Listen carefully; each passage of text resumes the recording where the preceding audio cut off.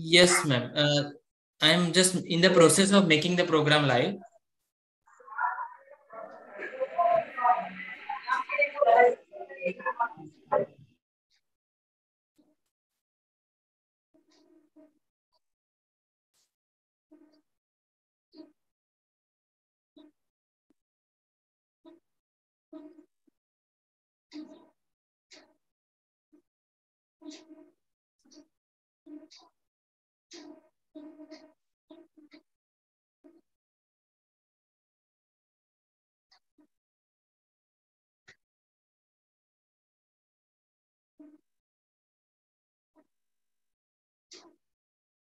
We are good to go, ma'am. Yeah. Can we have the first slide, please? Yes, ma'am. I welcome everyone to the Public Awareness Committee Fogsi webinar with the South Zone Societies. We are happy to announce that this is the 14th episode in this series. This is a proper webinar series by the Public Awareness Committee, which is focused on the themes related to the public awareness activities in that month. So this time we have August, which is the breastfeeding awareness month, and the September, which is the nutrition month. So that is why we have selected anemia, nutrition in pregnancy, and breastfeeding as our topics. I would now invite everybody to the inauguration of this webinar. Can we have the inauguration slide, please?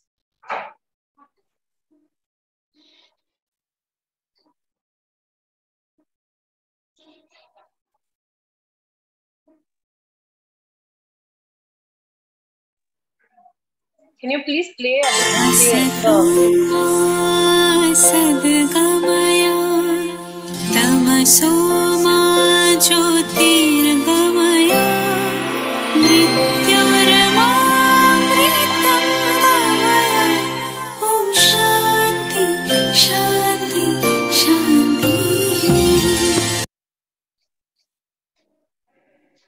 Thank you, Abhishek.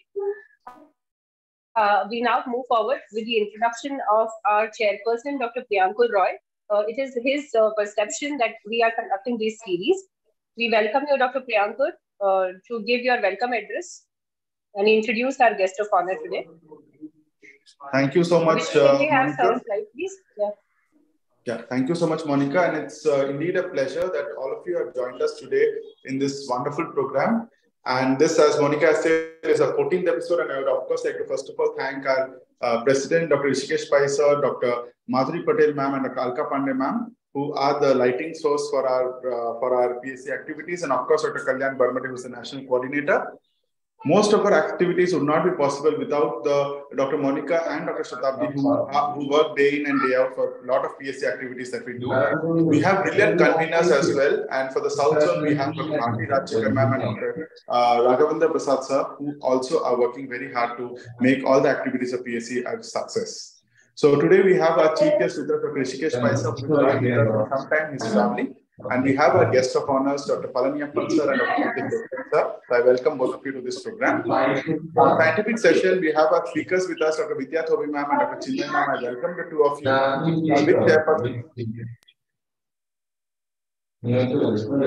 With chairpersons, Dr. Gigi Selvan, Dr. Radha Madhavi ma'am, Dr. Uma Shankar sir, and our panel discussion, we have our moderators, Dr. Marty Rajchakar and Dr. Rachi Paladis ma'am, and our expert, Dr. Umayal ma'am, and with a battery of panelists, Dr. Sriharsha, Dr. Basil Matthews, Dr. Annapurna, Dr. Purushottam, Dr. Anit Kumar, Dr. Sarita, Dr. Nirmal Devi, Dr. Rekha Rajesh, Dr. Shushma, and Dr. Sundar. So I welcome all of you to this program, and I hand this session back to Dr. Monica to introduce the guest of honors and proceed with the program, please.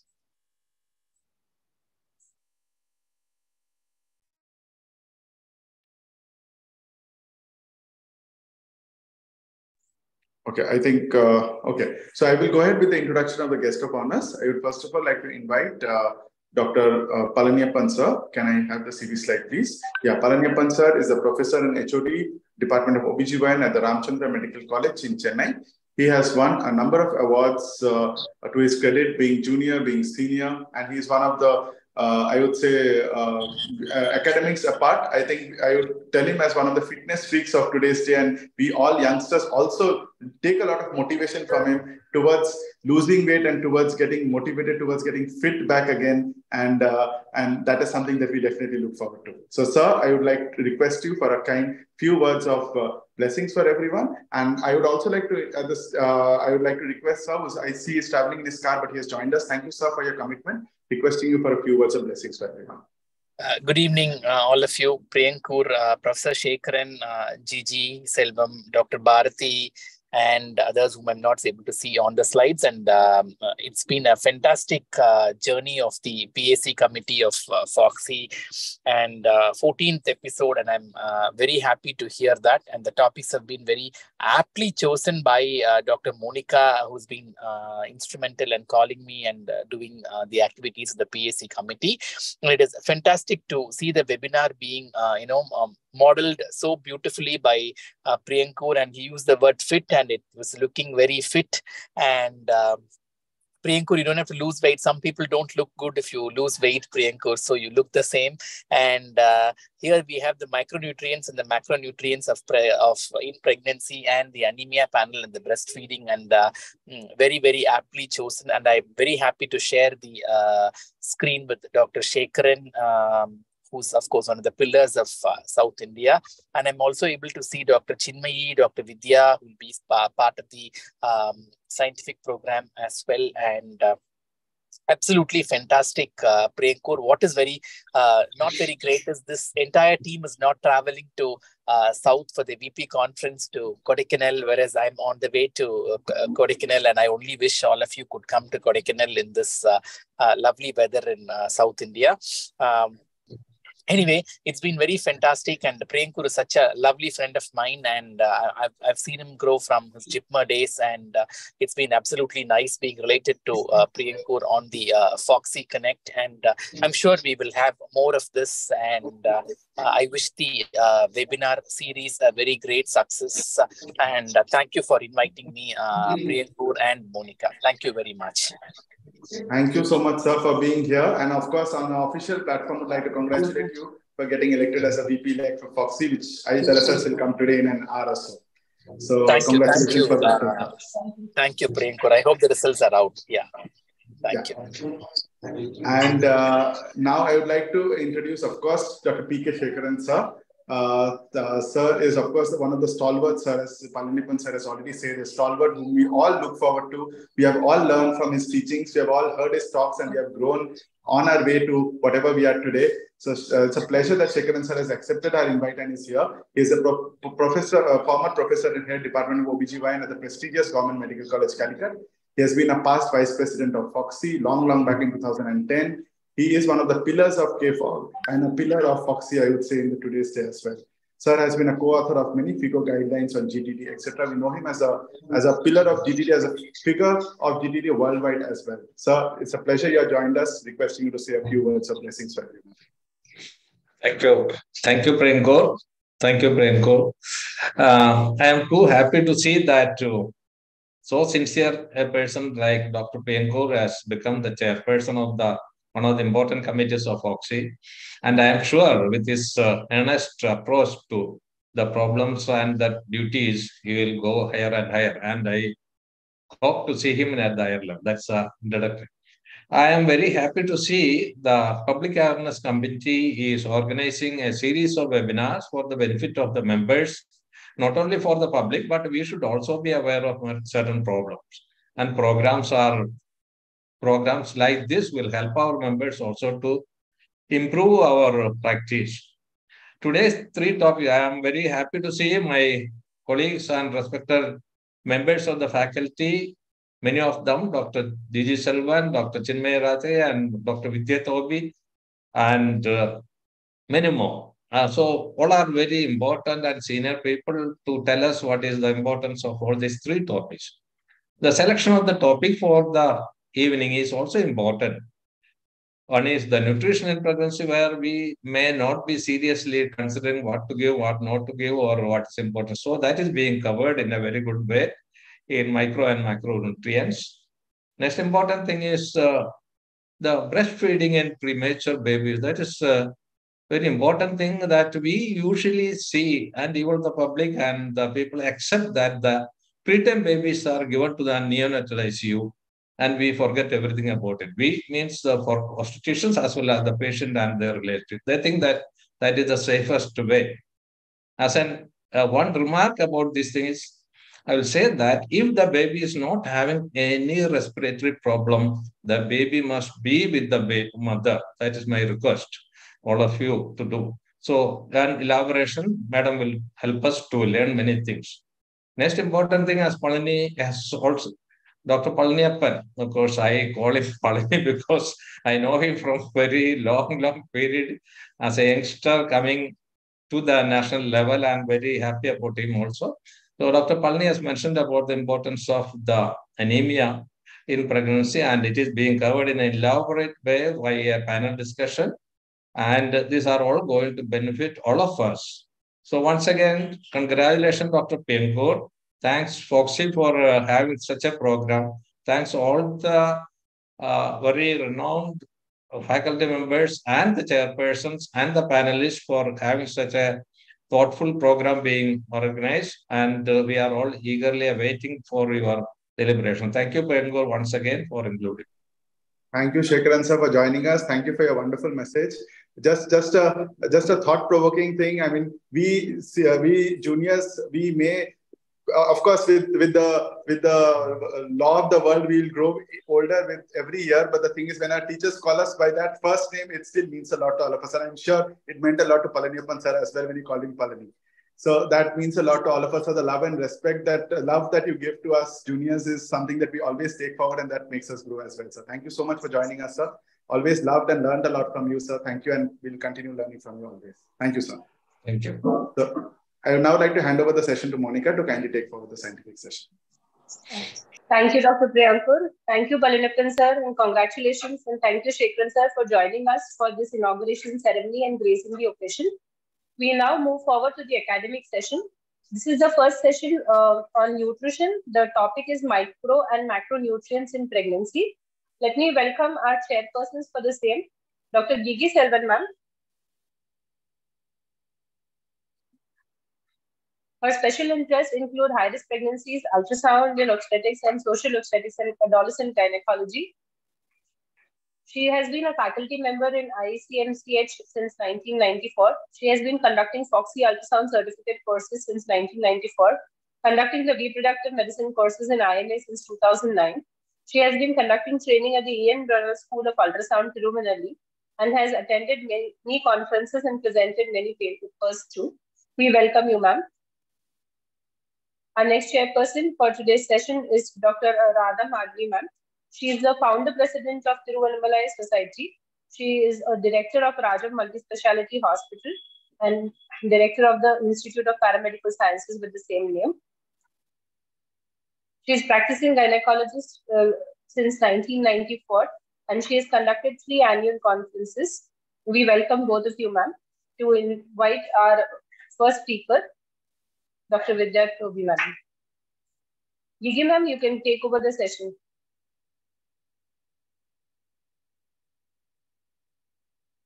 Ma'am, please unmute.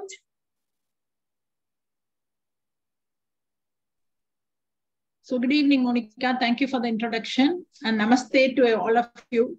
It's nice to see Shekaran, Professor Shekaran sir, Palaniappan, and all the family of, and Chinmay too. Hello to all of you. Nice to see you like this. So with this, I'll move on to today's topic, the micro and the macronutrients for pregnancy. That is a very important thing. Unless the mother is healthy, the offspring is not going to be healthy. So this has to be taken care of, not only the macro, like the iron and the calcium we write as a routine. The micronutrients also should be taken into consideration. And we have Dr. Vidya Tobi here to enlighten us with this. Welcome, ma'am. Thank you. And she had been the professor and unit head department, OB-GYN, Al-Amin Medical College, Vijayapur, an ICOG governing council member from 21 to 23, a chairperson, Food and Drug Medico-Surgical Equipment Committee, Fogsi, 2018 to 2020, a best committee, Dr. Mehru Daro Hansotia Award in 2020, the recognizing chairperson of KSOGA in 2016, a EC member of KSOGA, academic council member of Women University, a national corresponding editor of JOGI from 2017 to 2019, an editorial member of Alamin Journal of Medical Sciences. She has published a lot of national and international journals and been a PG guide and examiner. And of course, she has conducted various workshops and CMEs. Welcome you, ma'am, to this webinar on PAC, which is conducted by the PAC, and the stage is yours. Thank you. Thank you, Dr. Gigi Selvam. This is my little old, whatever CV they have presented. At present, I am a Karnataka state president, and I bring a lot of greetings from my state. And it is very, very, very much pleasure to meet all of you through webinar. And I'm very happy that Priyankur has brought out this public, through his public awareness committees, so many things together, especially the breastfeeding week is just over. Actually, the breastfeeding week should be 24/7 and 365 days, but we celebrate only for the 1st and 7th. At least that awareness comes. And next month, I must say that September is a nutrition month. So everybody should make the awareness of nutrition. And the topic which was given by Priyanku to me is micro and macronutrients. I thank the conveners also, Dr. Monica, who was in constant touch with me, Dr. Shatabdi Day, our own Bharti Rajshekhar, Raghavendra Prasad, Dr. Kalyan Baramade, and I thank our Fogsi president, Dr. Rishikesh Pai, Madhuri Patel, and Alka Pandey, who are the pillars of our Fogsi at present and always. So next slide, please. Can you change, Abhishek? Go on changing. Next slide, please.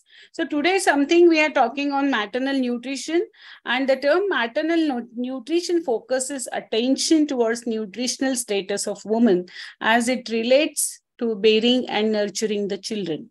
The maternal nutrition comprises of anthropometric factors such as pre-pregnancy BMI, and gestational weight gain, as well as the intake of balanced diet and micronutrients. This is very important. So always whenever we assess the nutritional risk, and now the FIGO's nutrition checklist, which we imbibe. So in that, first is whenever any antenatal patient comes to your clinic, you have to check her weight, you have to take calorie count, what she eats, and what is the weight at present, pre-pregnancy weight, as well as the gestational weight gain. So you have to take the diet, recall what daily she eats. So it really comprises a comprehensive nutritional risk assessment of any pregnant woman. Next slide, please. Yes. So I should not again and again tell about the importance of good nutrition. The health of a newborn depends on the nutritional status of the mother preconceptually. So a well-nourished woman enters the pregnancy with the reserve of several nutrients, which are required for the growing fetus without affecting her own health. That is very important. And a well-nourished woman suffers fewer complications during pregnancy if she is well-nourished. Infants develop nutritional diseases like anemia, rickets, or they suffer from infectious diseases due to lack of good immunity. Next slide, please. So what are the consequences of maternal nutrition and pregnancy outcome? The malnourished pregnant woman experience greater maternal morbidity and have a higher risk of miscarriage and preterm birth. Malnutrition is prevalent in low and middle income countries, which increases mortality and overall disease burden. Maternal protein restriction during pregnancy increases the risk of cardiovascular diseases. Next slide, please. Effect of maternal and malnutrition on fetal outcome as well. The possible harmful effect which is observed is a deficit in brain growth, which is associated with maternal malnutrition. And it is also observed that the lower the birth weight of a term infant, the greater is the deficit of mental capacity. There is again increased risk of congenital anomalies. Next slide, please. So women's malnutrition is a life cycle issue. So if in infancy and early childhood, there is a suboptimal breastfeeding practices, inadequate complementary foods, or infrequent feeding, and frequent infection, it leads to childhood. Also in childhood, where there are poor diets, poor health, poor education. In adolescent, there are increased nutritional demands, greater iron needs, and early teenage pregnancies. Pregnancy and lactation, there are higher nutritional requirements and increased micronutrient needs and short birth intervals. So in these all cycles, the women are vulnerable to the malnutrition throughout the life cycle of both biological and social reason. There are so many factors which are there. And if we see the status of maternal nutrition indicators in India, we must say that they are at a poor state. So 30% of the women, they consume iron and folic acid for less than 100 or more days. And 22.9% in women in India, they enter pregnancy as underweight. Though we have achieved tetanus toxoid injection 89%, 80% of the women go to the institutional deliveries. In spite of that, this is a very sorry figure. Average weight gain, if you see in pregnancy, is about 7 kg only, and more than 50% pregnant women are anemic. So iron tablet consumption is less because of various reasons. If you see here, it is just 12% in Bihar. They have done the statistics. And in the northern part of our country, the statistics is alarming. Next slide, please. Pre-pregnancy, pregnancy and postpartum nutrition is very critical for women and children's well-being. So 23% of the women are thin. And just see the obesity. 21% of the mothers are also overweight and obese. So poor nutritional status of mothers before and during pregnancy extends throughout the life course, affect the next generation, which leads to intergenerational vicious cycle of undernutrition.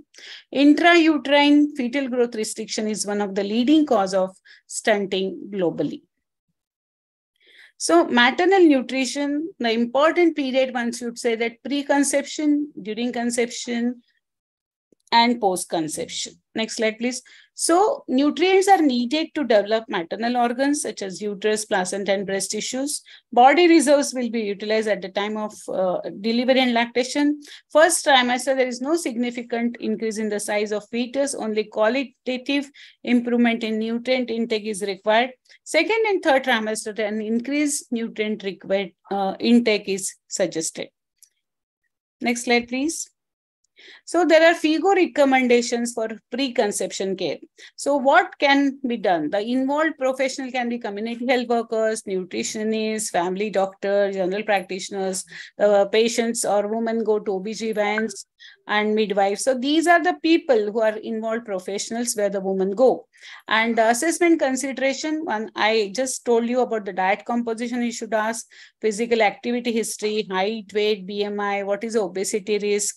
We should also see the if the patient comes pre-conceptionally, waist circumference, anthropometry, check for her anemia, risk of specific nutritional problems, whether she has got low nutrient density. Inquire about the folate, iron, calcium intake, vitamin B12. We know that multiple micronutrient deficiency is very, very common. So also, you have to discuss about the importance of healthy diet at the point of touch. And whenever we talk of the behavioral problems, such as screen time, weight loss counseling, risky behaviors and exposure, whether she's taking again tobacco. Tobacco chewing is very common in the rural areas. Then environmental toxins, chronic disease screening and management, any supplementation, and whether pre-conceptionally she's taking folic acid and other required supplementation. Next slide, please. Next slide, please. So energy requirements, if you see during pregnancy, why it is required is to deposit fat, which will be used during lactation to meet the need of increased basal metabolic rate, the development of placenta and maternal tissue, and the growth of fetus. For this, we require the greater energy during pregnancy. Next slide, please. Nutrition and lifestyle before and during pregnancy and lactation have been shown to induce long-term effects on the later health of the child. So it increases the risk of common non-communicable diseases such as obesity, diabetes, and cardiovascular disease. And this phenomena is referred to as early metabolic programming of long-term health and disease, or developmental origin of adult health and disease. That's why our Fogsi president, Dr. Pai, says badlav. So we have to have badlav in all aspects of our lifestyle and eating pattern. Next slide, please. So I will not go into this slide, though it is very busy. We know about the Barker hypothesis, how the metabolic programming, epigenetic modification happens during antenatal period, and how it affects.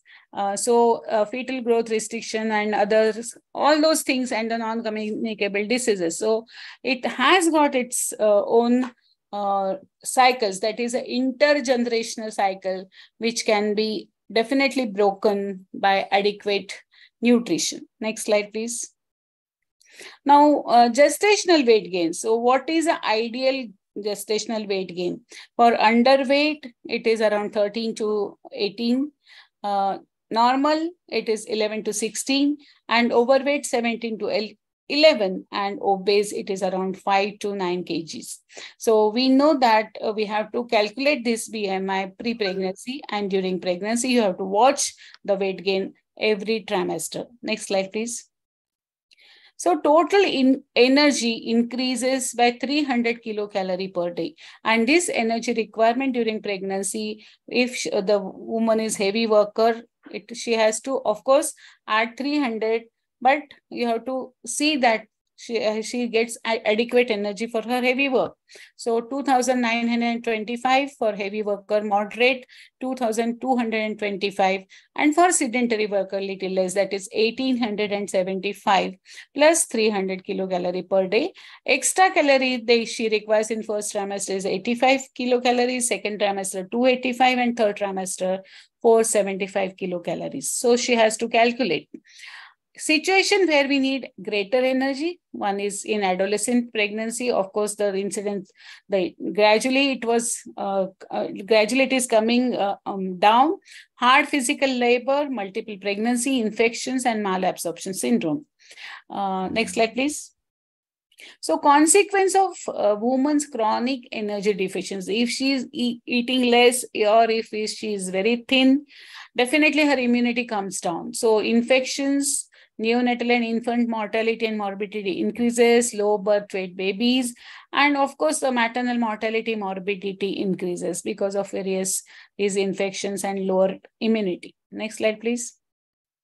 So what are the important nutrients? The macronutrients we know: carbohydrate, fats, and proteins, and of course fiber, and for hydration, water. Micronutrients, there are many. I have included only few: folic acid, iron, iodine, calcium, zinc, copper, selenium, magnesium, vitamin A, D, K, and other minerals. Next slide, please. So nutritional requirements, if you talk of macronutrients, most important is carbohydrate. And dietary carbohydrate is broken down to form glucose. We all know there are simple carbohydrates and complex carbohydrates. And the recommended daily allowance for the carbohydrate during pregnancy is 175 grams per day. Carbohydrate and protein ratio should be adequate to avoid decrease in the gestational weight gain. Next slide, please. So there are multiple sources of carbohydrates, we all know, for vegetarians and non-vegetarians: whole grain, potatoes, sweet potatoes, all grains, oatmeal, cookies, whatever we are eating, they are all carbohydrates. And the junk food is main source, I think. Cheese and junk food, corn, soft drinks, sweets, everything is a source of carbohydrates.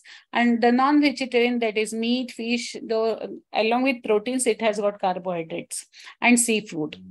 What you should remember, that simple and complex carbohydrates is the glycemic index when they are broken down.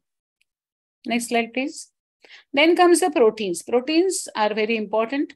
The benefits of proteins is it also gives us energy, crucial for generalized fetal and placental growth and proper digestion, for the growth of maternal tissues, building of the breast and uterine tissue for support of growing baby, and builds our DNA and special cells that makes up immune system. Next slide, please. So proteins provide us around 10 to 35% of the energy and our requirement is around 71 grams per day. Additionally, you can give 1 gram per day for first trimester, 8 gram per day in second trimester, and 26 grams per day in third trimester. Recommended daily allowance is 1.1 gram to 1.2 gram per kg per day. Next slide, please. So there are various sources of proteins. Vegetarian sources are also there, like seeds, grain, chickpeas, sprouts, soya, quinoa, milk and dairy products also supplies a good quality proteins. So there are first-class proteins. Non-vegetarian source of proteins are eggs, meat, and fish. So we get protein, enough proteins. Our dals and pulses, they are also very good source of proteins, but we should take enough proteins in our diet. Next slide, please.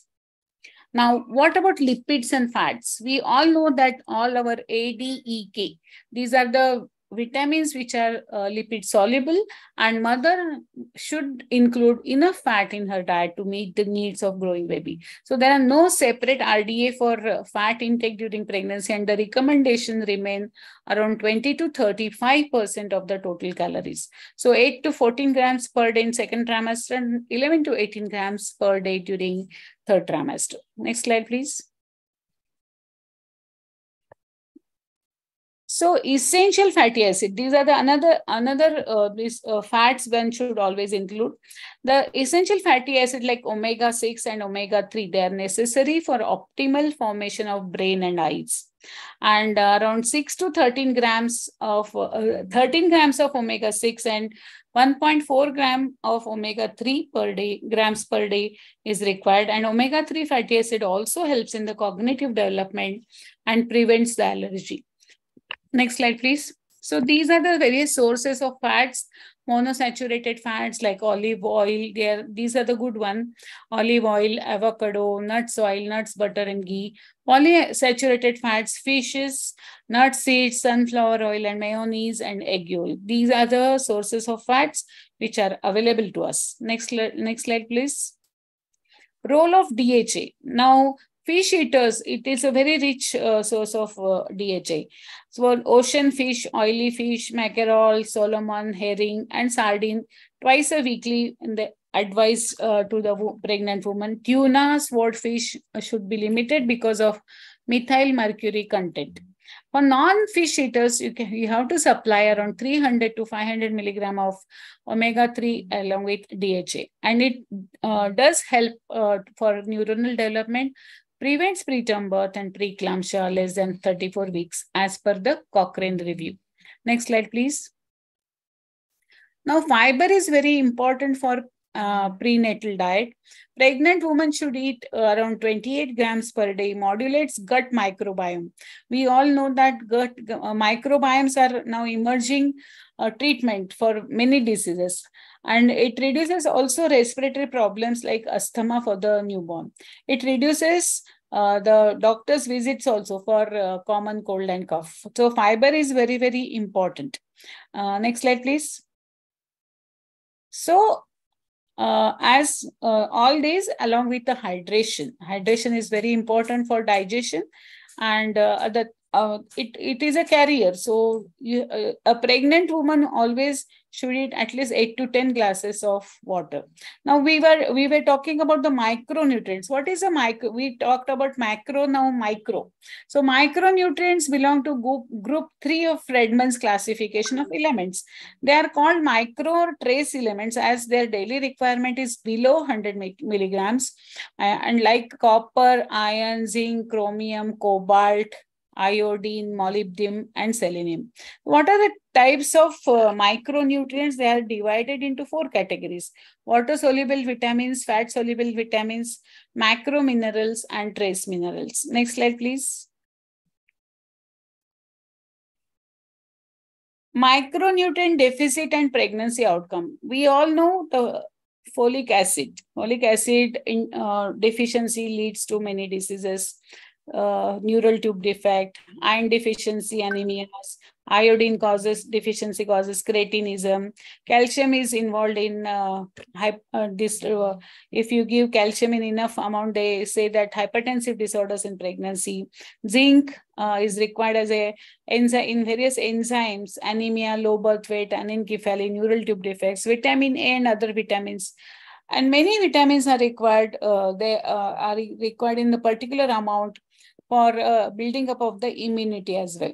So these are the things we always tell the woman to have enough amount. Please.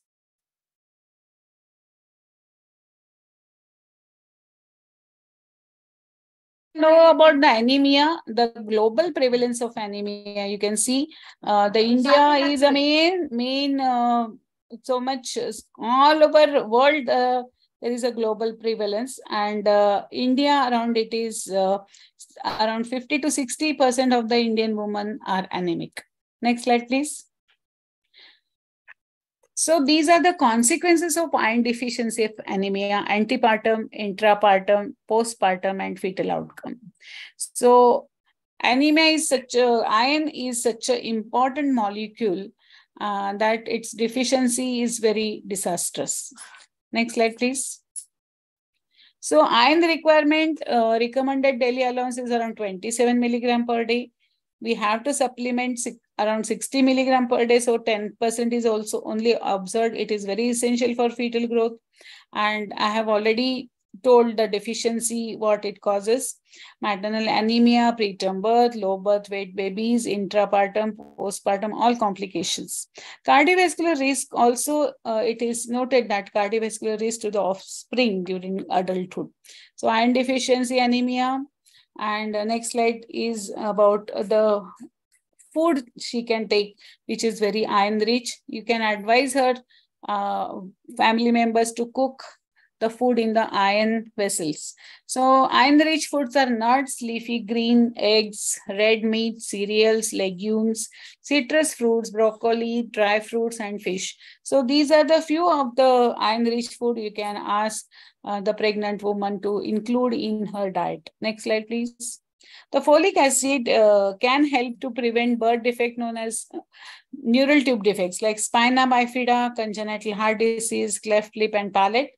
We all know that folic acid is plenty available in green leafy vegetables, but if you cook, some amount of folic acid is lost. So legumes, tomato, orange, the folic acid is available. The recommended daily allowance is around 600 microgram per day. You have to supplement every pregnant woman 400 micrograms per day during pre-conception and early pregnancy. Next slide, please.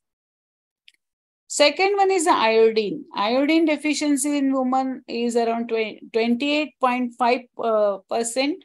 And the iodine deficiency impairs the thyroid function, increases abortion, birth defect, and perinatal mortality, causes neonatal hypothyroidism, growth retardation, hampers the brain development in the children, cretinism, mental impairment, affects the concentration, cognitive function, and learning.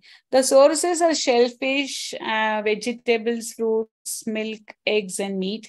Recommended daily allowance is around 200 micrograms per day. So these are various iodine-rich food. You can ask pregnant woman to include in her diet again. And additionally, she has to include the iodine salt, iodized salt. She can, crystal salt, what is there, it has some iodine. So iodized salt she can use in her diet. Next slide, please. So role of zinc, we were very much aware of this role of zinc, and during Corona times, everybody has taken these zinc tablets. So deficiency causes low birth weight, preterm birth, premature rupture of membranes, prolonged labor, then increased maternal and perinatal mortality. Next slide, please. So these are very available zinc-rich foods. Zinc is responsible structural integrity of protein and gene expression. So daily requirement is around 12 milligram per day. So nuts, mushrooms are very rich, and the wheat germ. So these are the very rich source of zinc. Next slide, please. Calcium. So nutritional requirement during pregnancy, the recommended daily allowance for calcium is around 1 to 1.3 gram per day. It is present in milk and milk products 50%, cereals 11%, vegetables 11%. So deficiency, we all know, not only in preeclampsia, but we know the bone health. Bone health is entirely dependent on calcium. Along with the calcium, we should also take vitamin D. Vitamin D is very important for the calcium absorption and other things. And even vitamin D deficiency lead to the increased incidences of preeclampsia. Vitamin D is also required for the this one iron metabolism. So vitamin D deficiency also leads to iron deficiency. Magnesium, most prenatal vitamins contain only 10 to 25% of recommended daily allowance for magnesium. Vitamin C is around 60 milligram per day. So vitamin C is also required for the absorption of iron and also for the iron metabolism. Next slide, please. So vitamin A is around 770 microgram per day. And excess vitamin A also, you should remember that you should not give more vitamin A.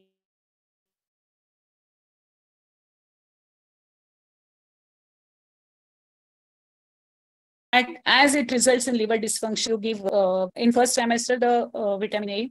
In blindness in mother, and if in deficiency.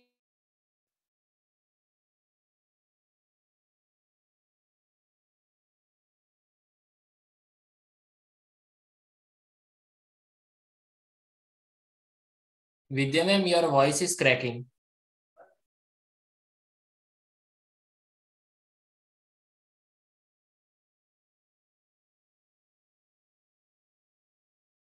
Vidya ma'am? Vidya ma'am, you are on mute. Yes, Yeah. No, my connection got lost. Next slide, please. Yes. So these are the other vitamins and the recommended daily allowances which are required during pregnancy, like vitamin B vitamins. So I'll not go in detail for the various recommended daily allowance, but everybody should know that these things are very much required for various metabolism, growth, and the deficiency, to prevent the deficiency disorders. Next slide, please. Hello. Yes. So these vitamin B12, I wanted to point out, is also called as cobalamin. And the recommended daily allowance is around 2.6 microgram per day. It is needed to absorb iron, calcium, and vitamin A, and it has got a key role in myelinogenesis, brain development, and fetal growth. The formation of red blood cells and megaloblastic anemia, we know vitamin B12 deficiency, and it is involved in the metabolism of every body, especially affecting DNA synthesis, fatty acid, and amino acid metabolism. We all know the folate trap, and vitamin B12 deficiency many times is ignored, and we go on treating iron deficiency, and then at one point we come to know, when we check their vitamin B12 level, definitely the iron deficiency gets treated once we give injection B12.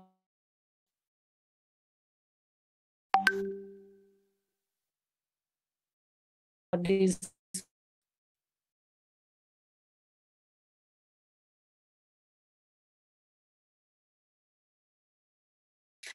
next slide, please. Can you change the slide? Hello? ma'am. Slide is changed, ma'am. No, I'm not able to see only. Yes. Sources. Yes. So these are the various sources of vitamin B12. there are animal sources, plant sources, fortified food sources, and supplementary sources. So supplementary, usually there are sprays and drops are available and injections are available, but we can do some fortification, and it is mainly the animal derived food, the animal source, and plant food do not contain vitamin B12. So when it is contaminated with some microorganism, then only it is a plant source. That's why the vitamin B12 is very common in vegetarian when the woman is vegetarian. So we have to supplement by various fortified sources, or you can give the supplementary sources. Next slide, please. Hello. Abhishek, can you change? Yes, ma'am. It is changed, ma'am. Actually, your connection is slow. That is the issue, ma'am. Okay. I think I will go out and see. Okay, we have changed. Vitamin B12 deficiency impact on the maternal and child healthcare. There is increased risk of adverse pregnancy outcome for both mother and fetus. These risks include neural tube defect, early miscarriage, preeclampsia, and fetal growth restriction. And these neuronal and developmental delays are very important. They are irreversible. So daily requirement is there during pregnancy and breastfeeding around 2.6 to 2.8 micrograms we have to supplement. Next slide, please.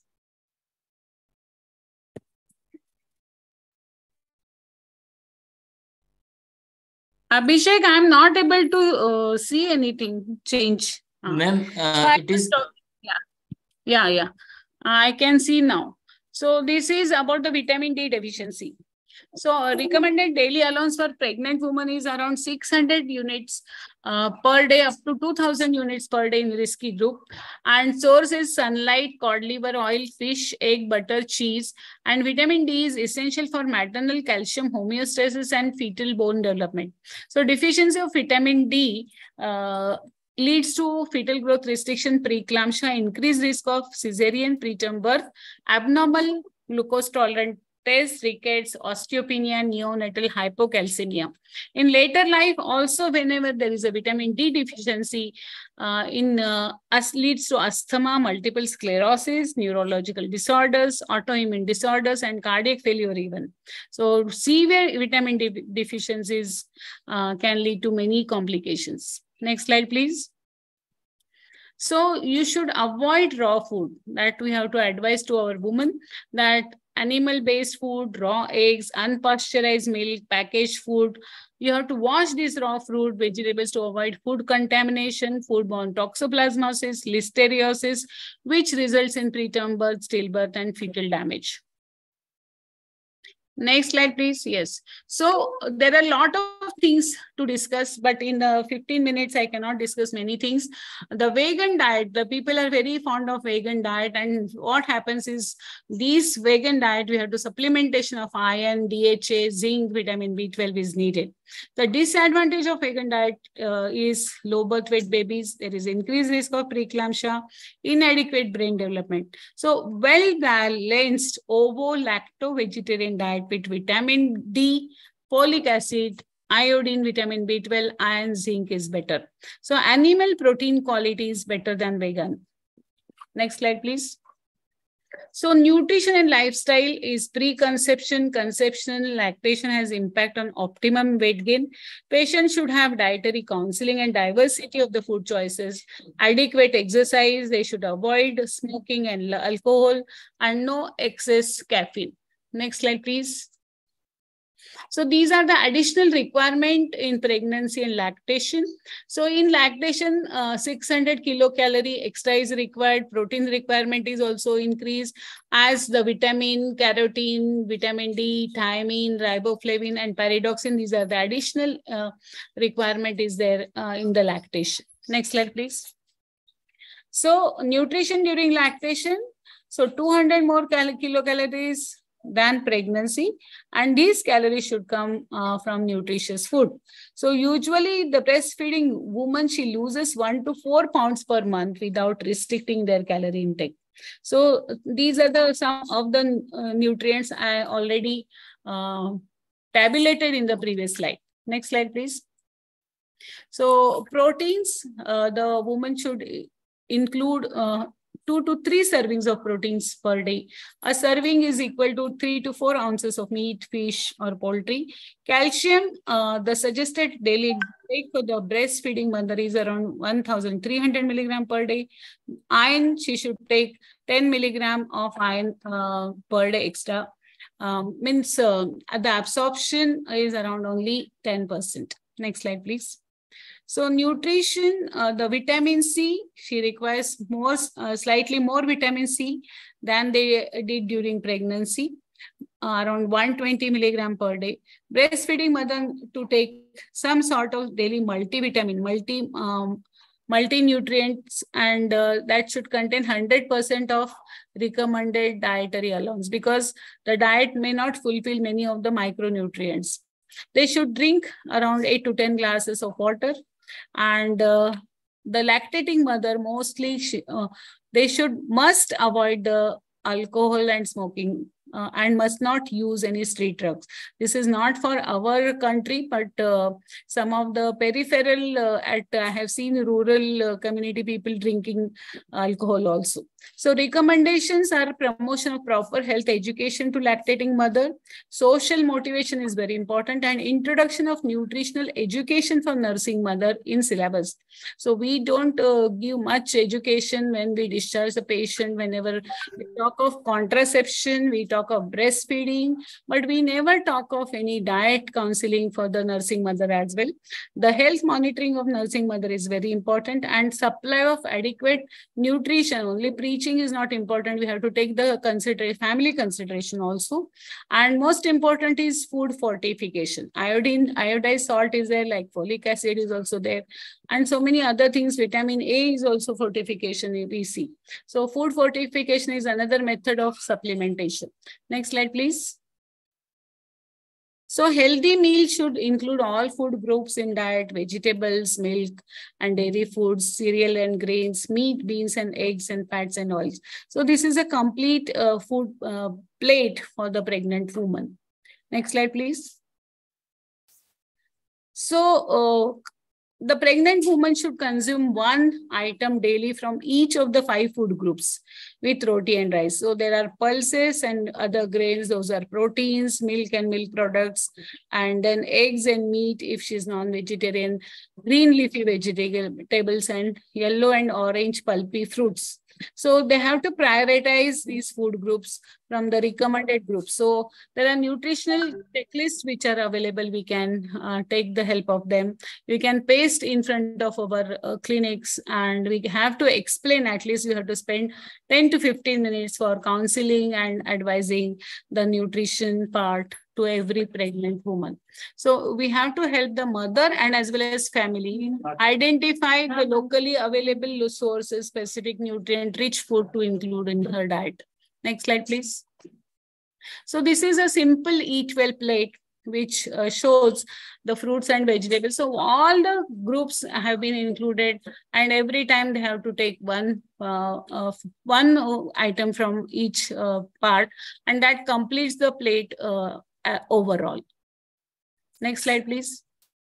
So conclusion is healthy mother can ensure proper nutrition to the baby. So the baby is fully dependent on breast milk during first 6 months of life. So we have to think of what nutrients the baby is also getting. The health of a nursing mother must be given the utmost importance to make a healthy society in future. Next slide, please. So thank you for the patient listening. I know that I have not covered each and every micronutrient because of the paucity of time. So thank you very much again. And I think some justice I could give for the macro and micronutrients. Thank you, madam. It was elaborate to know what much you need and what are the most important things. And it was like, recalling the olden days. So it was a good recap for all of us. And thank you once again. Any discussion now or later on, Monica, or just on the chat box? I would like to answer any questions are there, or you can put in the chat box. I'll put the answers there. Okay, ma'am. I think we can move on to the next session. Chinmay? I don't know if Monica is there.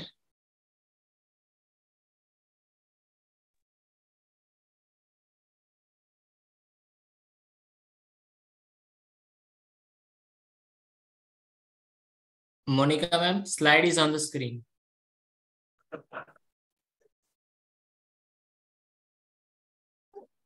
Hello? Yes, ma'am, you're Monica, audible. I think you can take over.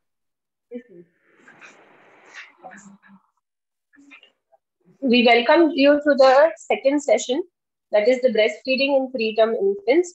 Our chairpersons for today's session is Dr. Uma Shankar sir and Dr. Raghavendra Prasad sir.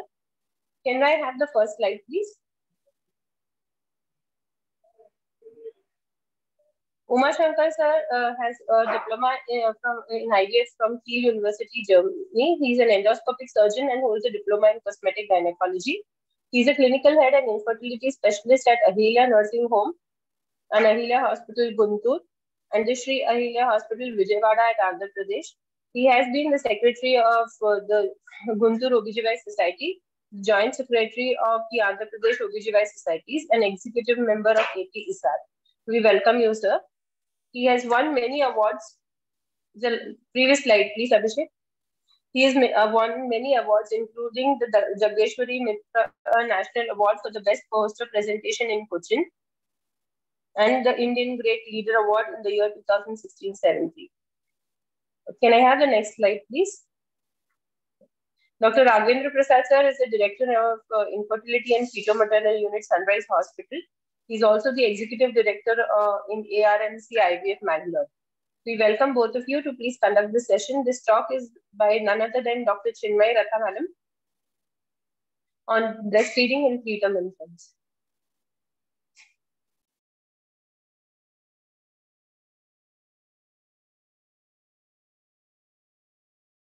Thank you. Can I share my screen? I will only introduce you, ma'am. No, it's okay. That's okay. Don't worry. Let me just give me that time to speak. So I'll just, can I just share my screen, please? Yes, definitely, ma'am. Abhishek, please allow, ma'am.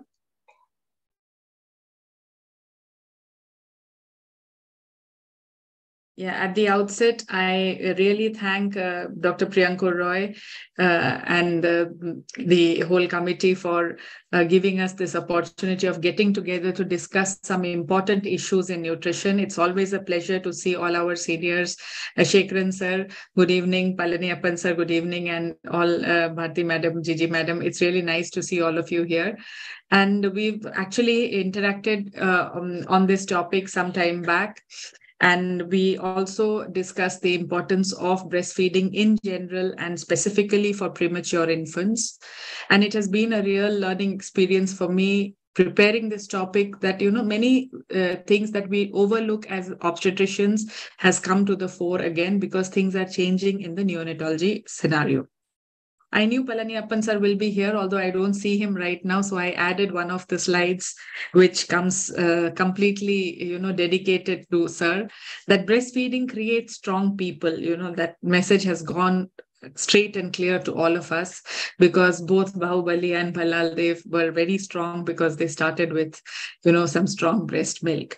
And this is why we know the advantages of breast milk, which is nutritional, immunological, and neurologically superior to any kind of breast substitutes. And the last time we were in a meeting about breastfeeding, we had our counterparts from the Indian Academy of Pediatrics, and they made it so clear that IAP has completely made it impossible for any milk substitute company to be sponsoring any academic event because that is how much they want to stay away from the substitute products. But over the last few decades, we have started looking at breastfeeding of the premature infant. We already know that breastfeeding is important for the term infant, but for the premature infant, especially the ones with low birth weight, how can breastfeed be initiated and why is it advantageous is what is the remit of the talk today. So we know that even small changes in the prevalence of breastfeeding can bring significant changes in the outcome of premature babies, and therefore indirectly it affects the healthcare costs, the economic productivity, and it becomes a very satisfying experience for the mothers, and of course, very advantageous for the preterm baby. So we have a lot of evidence that definitely maternal breastfeed helps the preterm infant. But for some reason, the incidence of breastfeeding of the premature is extremely low. Like Shekharan sir told us, we just hand over a premature baby to the NICU and we think that we've done a great service. But we don't look into the fact that just like the mother's womb is the best incubator for the baby, the mother's milk is the best feeding that can be given to the baby. So preterm infants have somehow been shown to have shorter breast milk feeding as compared to term infants because of many, many factors. But we should not forget that even a preterm baby can benefit from breastfeeding because the breast milk is actually easier to digest. It is tolerated better and it has got lipases which help in the digestion. It has distinct anti-infective and anti-inflammatory properties. It builds up the immunity of that child. And there is no two thoughts that the initiation of the immunological process begins with that. The premature babies who've been breastfed have better vision because of the fatty acid contents of that. And they, over long-term studies, have shown almost an 8.3 points higher IQ levels than the ones which were formula fed. So the hormones and enzymes that are present in the human milk are very useful in the maturation of the brainstem and the overall neurodevelopment. One of the most important features that we must remember is the bonding, the emotional bonding between the mother and the child. So the modeling of cost effectiveness of human milk and breastfeeding in preterm infants, this became the reason of a big study, and they outrightly stated that the health benefits of providing human milk to preterm infants has completely, it has not been studied in that much detail, but it could be a real approach that could change the way premature healthcare delivery is looked upon. So there are some distinct differences between a preterm milk and a donor milk. When the mother gives her own milk, it is fresh, it contains more antibodies and more nutrients like protein, sodium. We just heard about micronutrients from Madam. And all these contents are more in a direct breastfeed of the mother. When we use donor milk, we may substitute some degree of this goodness, but it is always pasteurized, and that does not allow the amount of, immunological competence to be transferred to the baby. Why is breast milk in the premature such a problem? I mean, we are all mammals, and we should think that, using our mammary glands and feeding our babies is something that should come as a natural instinct. In term babies, it does come. But what is the bigger hindrance in preterm babies? One of the biggest reason is, that bonding between the mother and the child does not happen exactly the way it happens in term babies, because a premature baby is separated from the mother early, looks very different. And when it starts to feed, the kind of response that it gives is different from that of a term baby. And mothers are not really used to this response. In addition to that, there are some units which kind of discourage mothers from handling very small babies, and they have these fixed thought processes that before a certain gestational age, a baby cannot tolerate oral feeds, and all this leads to a lot of a disparity in the supply demand, and even the acceptance of this concept of preterm baby being fed by the mother. Now, research has shown that infants maintain their physiological status even when they are breastfed at 27 weeks of gestation. So even at that gestation, there are advantages to breastfeeding. And this was a big cohort study, the Mosaic cohort, where they said that if you apply the right mindset, if you apply the right instructive models, you will be able to achieve a very high rate of breastfeeding for even small babies. So it is mostly a defect in the method of information transfer from the healthcare provider to the mother, that there is a hindrance in establishing breastfeeding for premature babies. So they came off with these kind of data that just being close to the baby, the staff being supportive to the mother, making the mother feel enabled, giving family spaces in the NICUs, keeping the mother and child more in contact with each other will help in enabling them to breastfeed. now understood very closely, and just physical skin to skin contact of the mother to the child gives the baby physiological warmth, and it also increases the closeness, which allows the mother to have better breast milk secretion, and it makes the mother confident that she can handle her child and increases the milk volume in the mother. The opportunity to feed the babies are frequent and early, and this is a very, very good intervention in terms of increasing premature baby breastfeeding rates. One should not forget that a premature birth is always an accidental delivery. It was never a planned delivery. People don't plan for premature births. They don't plan to have premature infants. So when they have one, they are in some kind of shock. And at that time, even before that delivery is undertaken, suppose you are planning a premature delivery, you have what is called the neonatologist counseling. Now, the neonatologist counseling is always concentrated on what is going to be the respiratory outcome, what is going to be the neurological outcome, how long will the NICU stay be. But that is the opportunity where they also have to prepare the mother that, you'll have a baby who's very small, who may not be that responsive, but at the same time, you will have to make allocation for breastfeeding. There can be a lactational consultant which is involved at that point. They can be given leaflets and videos of what it takes to breastfeed a premature baby, and that can help them prepare for the whole concept. So babies which are more than 30 weeks or more than 1500 grams, they're competent to even breastfeed 1 to 2 hours after birth. And if they are not ready, then expressed breast milk can be given to them, because at that gestation, that milk will be sufficient for them even without need for extra supplements. Nature has designed it in a way that the colostrum, which comes immediately after delivery, is very concentrated and has more of immunological factors. Nutrients and antibodies are concentrated in the colostrum. The foremilk is a little thin. It is more watery. It helps the baby hydrate itself, but it doesn't give enough calories. And it is the hind milk which gives a lot of calories. So in a preterm baby, the mother is also preterm. So it takes a while for that expression to be settled. So what is advice to the mother, a preterm mother, is that she has to express longer, 10 to 15 minutes longer.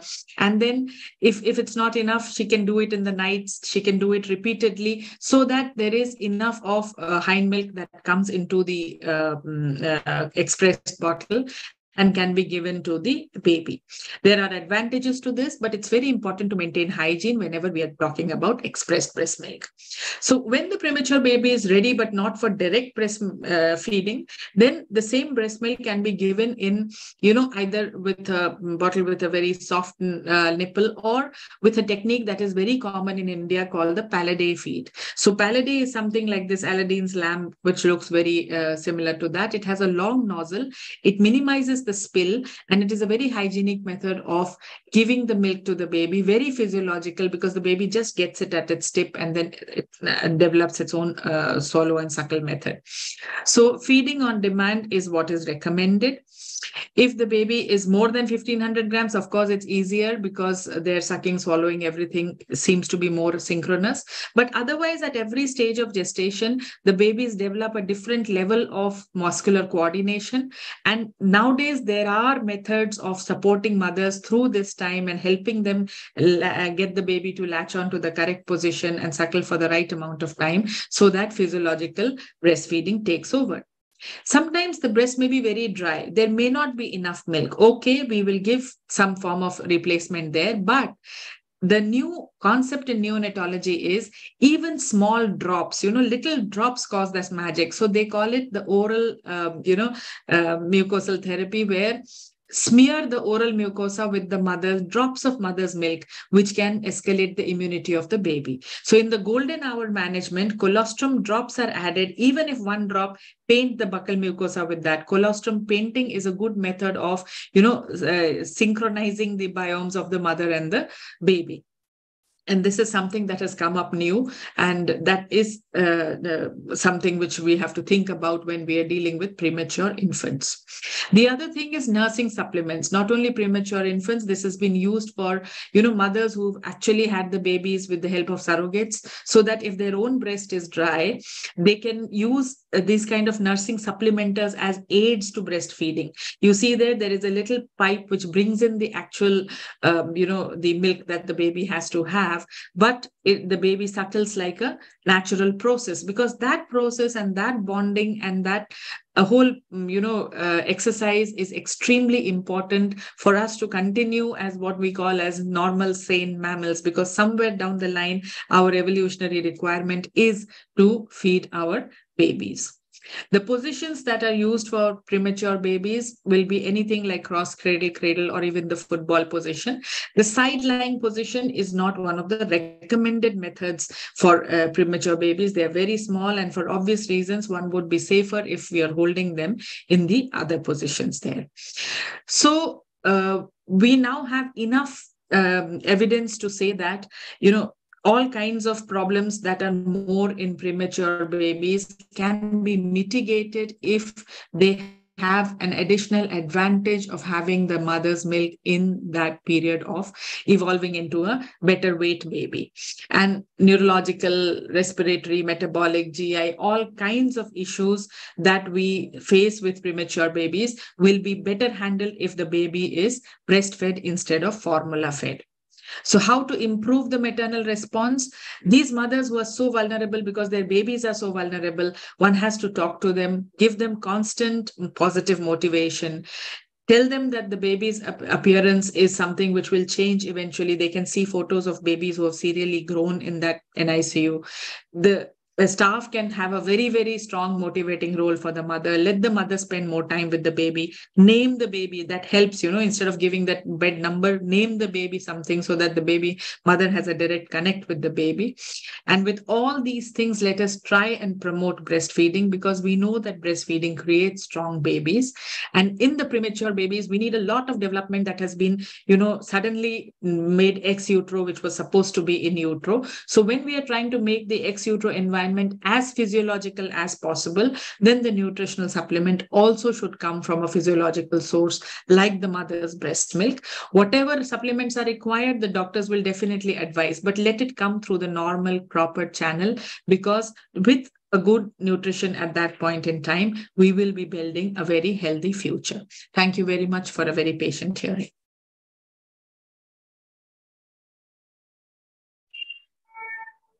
Thank you, ma'am. Raghavendra sir, are you there? Yes, I'm here. Yes. Sir, can you please conclude madam's talk as chairperson, sir? Yeah. It was the talk was actually very brisk. Madam finished it very fast. But anyway, it is a very apt topic, because breastfeeding, especially when you have preterm neonates, it's something which as gynecologists we are not much aware of. We always leave it to the pediatrician side to take over, and we don't look at it at all. So thank you, ma'am, for enlightening us on this particular thing, which is a very common thing in everybody's practice. And can we have questions now? I think Shekharan sir had told this in his initial remarks that, we just hand over the preterm baby to the neonatologist and we think that our job is done. And actually, many of the times we kind of think the buck stops there.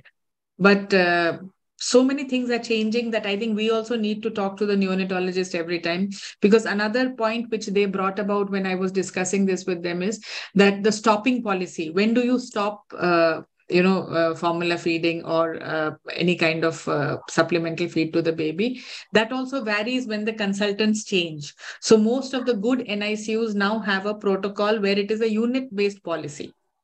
So encouraging breastfeeding or discouraging breastfeeding or adding formula or adding supplement is no more an individual consultant decision. It's a unit decision, so that anytime the patient comes, the same story is told to them, because that's also something which is very important.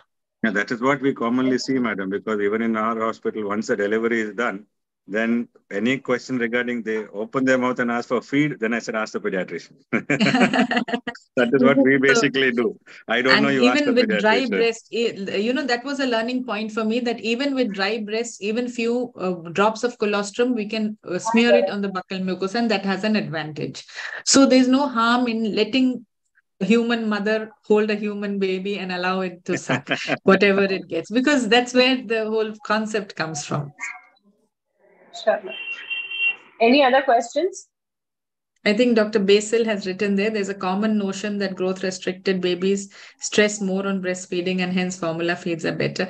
No, they don't agree to that.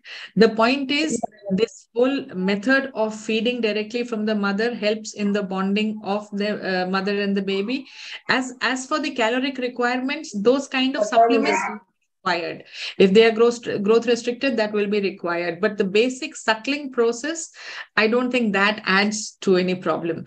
The synchronization of the suckling and swallowing, that is a natural process. If we continue to do it, then the babies will develop their own reflex. Otherwise, that reflex will remain undeveloped. Thank you, ma'am. Thank you for answering all the questions.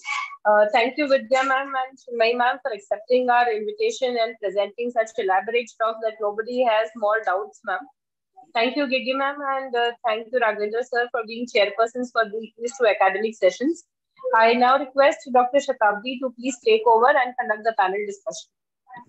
Thank you, Monica. Thank you, Vidya ma'am. Thank you, Chinmay ma'am. Indeed, it is always wonderful to listen to you all talking. We'll move on to our next session. Our next session is a panel discussion on case-wise approach to anemia, a day-to-day thing that we see in our daily practice. Our moderators for the session are Dr. Bharti Rajashekar ma'am and Dr. Rajeshri Palladi ma'am. And our expert is Dr. Umayal Murugesan ma'am. Can we have the slides, please? Yeah. Dr. Bharti ma'am is the medical director and OBGY consultant at Sahyadri Multi-Speciality Hospital, Hassan. She's also the South Zone coordinator for the Public Awareness Committee of Fogsi. She's the president-elect of Kasoga.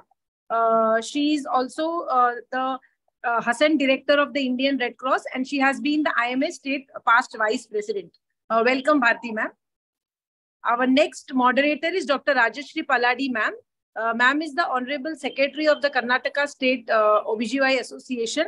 She is the Dean of Research at KBN University. She is the member of Academic Council of KBN University, also the member of IQAC, and the professor in the Department of OBGY at Kalaburagi.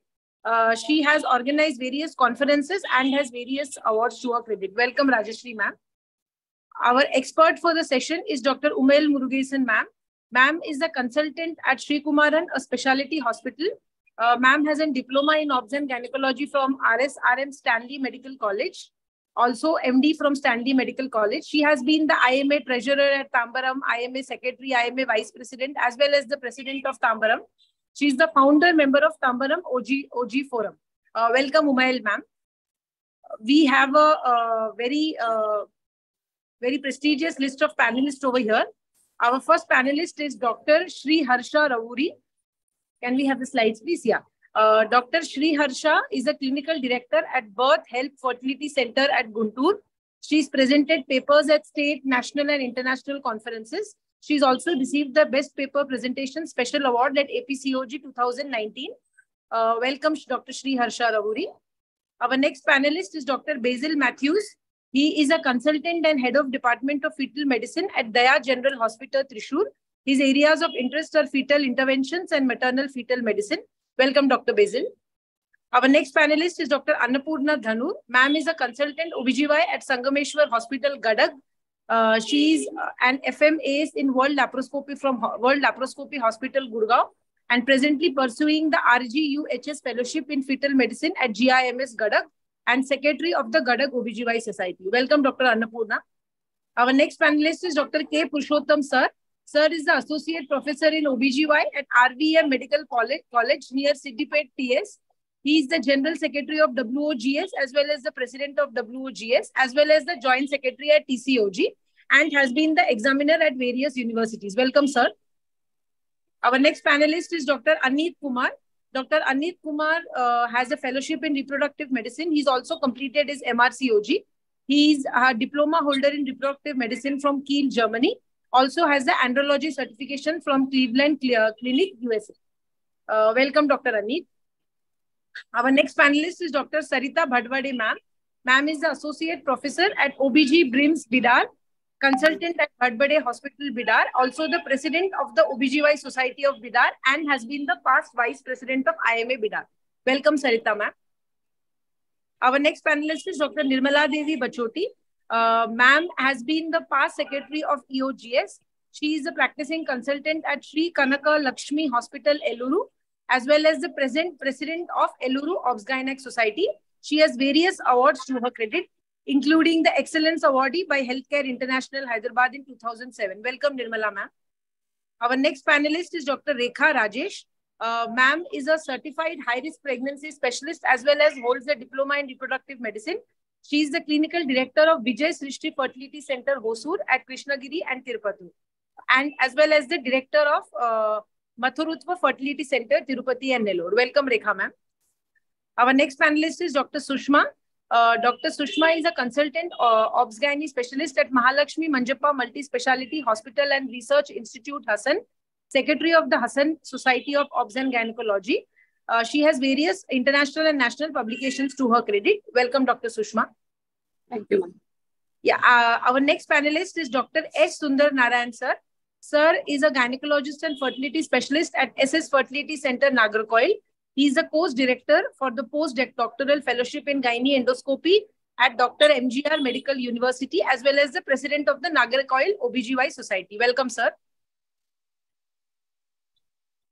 I now hand over the dais to Bharati ma'am and Rajeshri ma'am to carry out the panel discussion. Looking forward to a great discussion. Yeah, thank you, Dr. Shatabdi, for that introduction of this very, very highly academic panel. And I think Dr. Rajeshri Palladi was not doing well. She may not be in the co-moderating, but however, soon as she joins, she will be co-moderating with me. And I thank Dr. Priyankur Roy and the entire Fogsi PAC team for giving us the opportunity to talk on one of these very important common issues in our day-to-day practice, which is contributing to an increased incidence of maternal and neonatal and infant mortality and morbidity. And I have my apologies to my panelists. I was traveling, I was out of the country, and hence I could not share the full edited panel because of I was quite busy and I just came back on Sunday and there was a jet lag. So I was in a hurry and I'm sorry, but I'm a little unprepared for this panel. But however, I'm sure all of you are well read, and I am going to be putting across only scenarios which we face in our day-to-day practice, especially in the rural parts of our country, and the optimum management, I think most of you will be able to elaborate to our delegates. So without wasting much time, I think I seek permission to share my screen.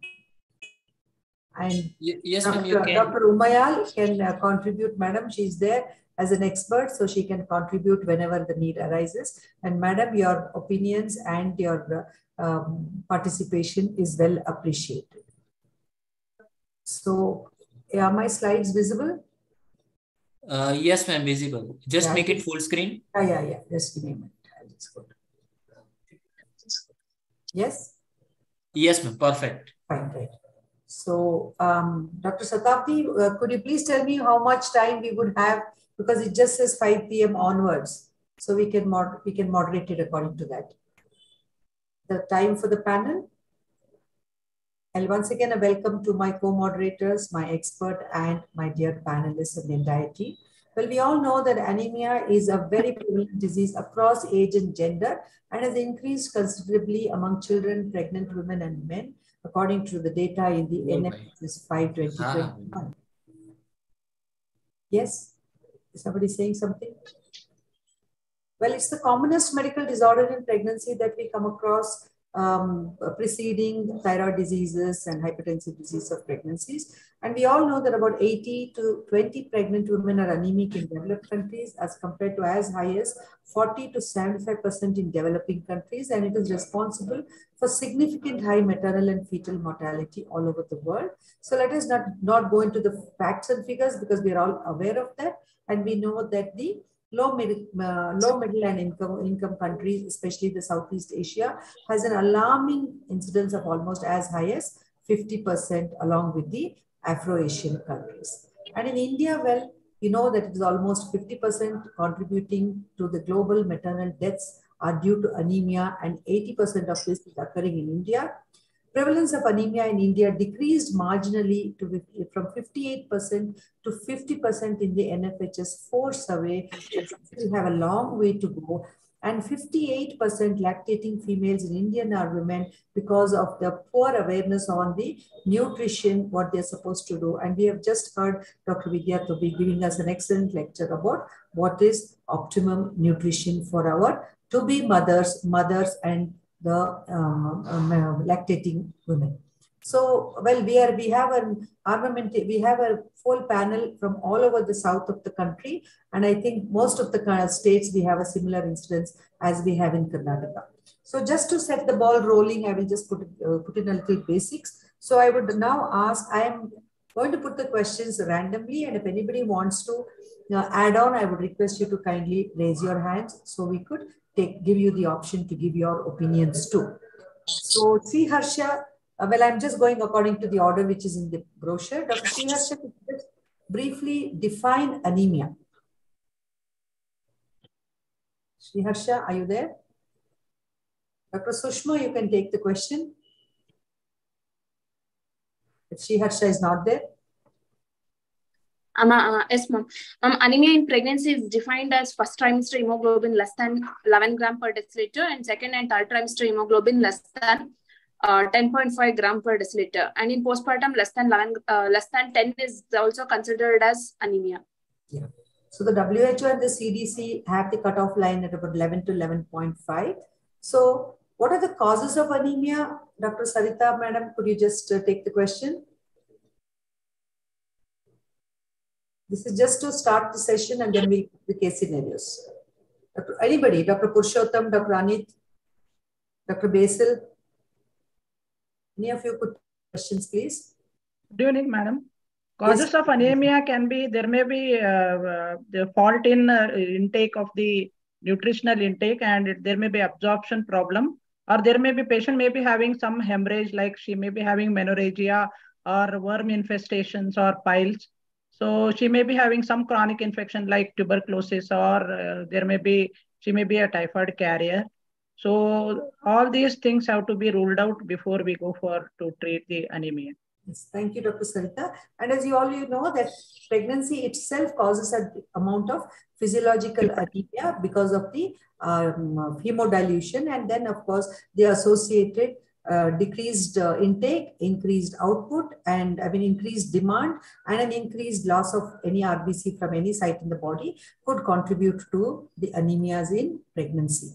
So quickly, could Dr. Anit tell us what are the types of anemia we could come across in pregnancy? Dr. Anit or Dr. Purushottam? Anybody, any of the panelists? Annapurna? Ma'am, it is the nutritional anemia. Then there is something called physiological anemia, which happens especially in pregnancy.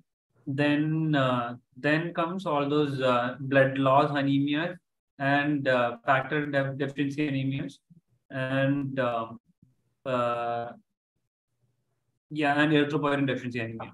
Yeah, so basically we have the iron deficiency anemia, which is the commonest, probably due to nutrition, and the other one is the B12 and the folic acid deficiency anemias, which Dr. Vidya Tobi was bringing out because of the faulty dietary factors. It is a very, very common scenario, which is very often overlooked in our clinical scenario when you're just addressing the iron deficiency. And of course, we have the hemorrhagic anemias and we have the hemolytic anemias, which could be the congenital sickle cell anemias and the hemoglobinopathies like thalassemia, which is quite a common condition in our region, and we need to keep our mind and our eyes open to this thalassemia in all our antenatal and to-be mothers, I would say. Thank you. So as you all know, the iron requirements in pregnancy are definitely increased. Let's not go through these basics. So how do we classify the severity of anemia? Could Dr. Nirmala or Dr. Rekha take the question? or Dr. Purushottam? I don't see the other panelists here. I mean, it is less than 7. Namaste. Yes, madam, please. Good evening, ma'am. Less than 7 grams of HB is severe anemia in pregnancy, ma'am. So, mild is 9 to 10.9 and moderate is 7.8 to 9 and severe is less than 7, ma'am. Very severe is less than 4, which is non-compensable. So we classify anemia 1 according to the hemoglobin concentration. And of course, once we get the peripheral smear, we can also classify them according to the type of anemia, whether it is megaloblastic anemia, iron deficiency anemia, or any of the inherited hemoglobinopathies or sickle cell disease. So let's come into the case scenario. We have a primary patient which is referred to a tertiary center at 14 weeks of gestation with a hemoglobin of 7 grams per cent. So what would be your approach for diagnosis, Dr. Purushottam or Dr. Sundar Narayan? Dr. Anit Kumar?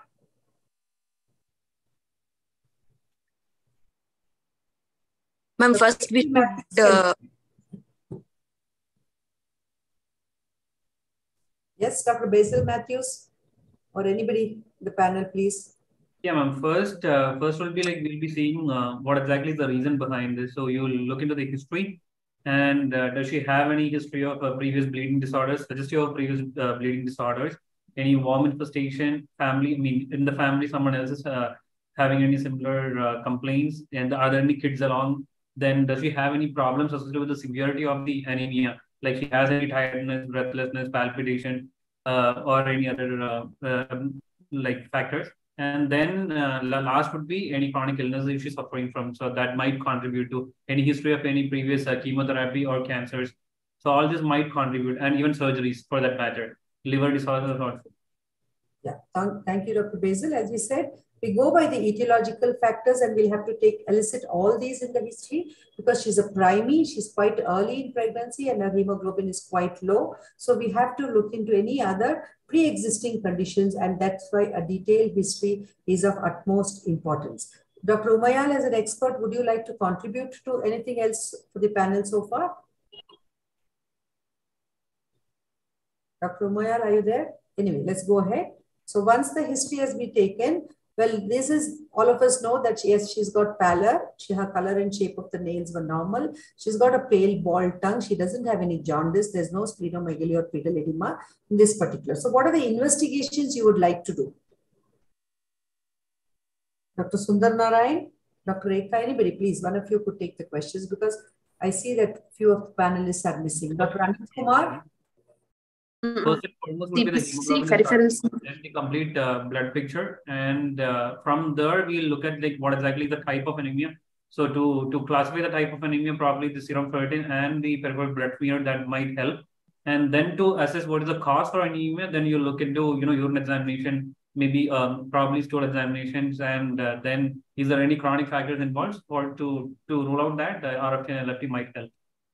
Thank you, Dr. Basil. So rightly, as you have put it across, we'll have to first do the peripheral blood smear. Just getting a hemoglobin and proceeding with management, I think, is not the way we need to go forward. A peripheral blood smear is of utmost importance to classify it into the type of anemia, whether it is microcytic or megaloblastic, or does she have a sickle cell disease? And of course, then we do the basic investigations to rule out any infections, stool examination for any occult blood or helminthic infections, renal function test to rule out chronic kidney disease, which is quite common in our country, liver function tests for any hemolytic anemias, and of course, thyroid, I think we have to be very, very pertinent in getting the thyroid test done because it is known to cause anemia in these young women. And ferritin levels are important because it gives us a clue.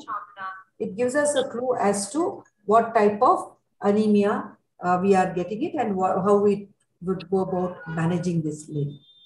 So which two basic investigations will help you to diagnose the type of anemia, Dr. Sushma? One is peripheral smear and another is serum iron profile, ma'am. Peripheral smear, if it is showing complete blood picture and peripheral smear. If peripheral smear is showing microcytic or hypochromic anemia, then we have to investigate investigate further to differentiate from iron deficiency anemia and chronic deficiency anemia. Thank you. It is macrocytic anemia, can go with levels. Well, what are the symptoms of anemia? I don't want to put such a basic question because all of you're familiar, but just one of you could just put it across to the audience that of course they put it. And why we want here is, yes, madam, please go ahead. Dr. Annapurna, please. Ma'am, tiredness, giddiness, breathlessness, headache, irritability, and loss of concentration, loss of appetite, and not a good weight gain. These all are the symptoms, ma'am. And these are so similar to the symptoms of a pregnancy. So that is where we need not just wave off her complaint when they come to us and tell us that I'm tired or I'm giddy. Just don't say that, yeah, they are pregnant, you're having pregnancy.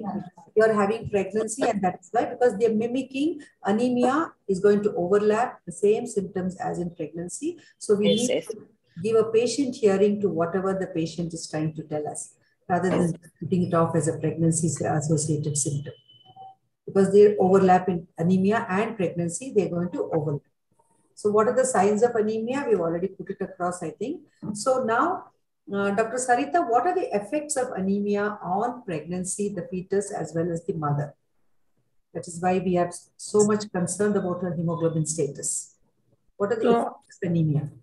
The effect can be on mother and fetus as well. So to mother, actually during antenatal, problems can be during pregnancy, antepartum, during delivery and postpartum period. So during antepartum period, she is prone for PROM, and preeclampsia is very common. Abruption is also very common. She is prone for infections also, and preterm delivery is common in such patients, anemic patients. During delivery, if even a normal blood loss, she will go into hemorrhagic shock.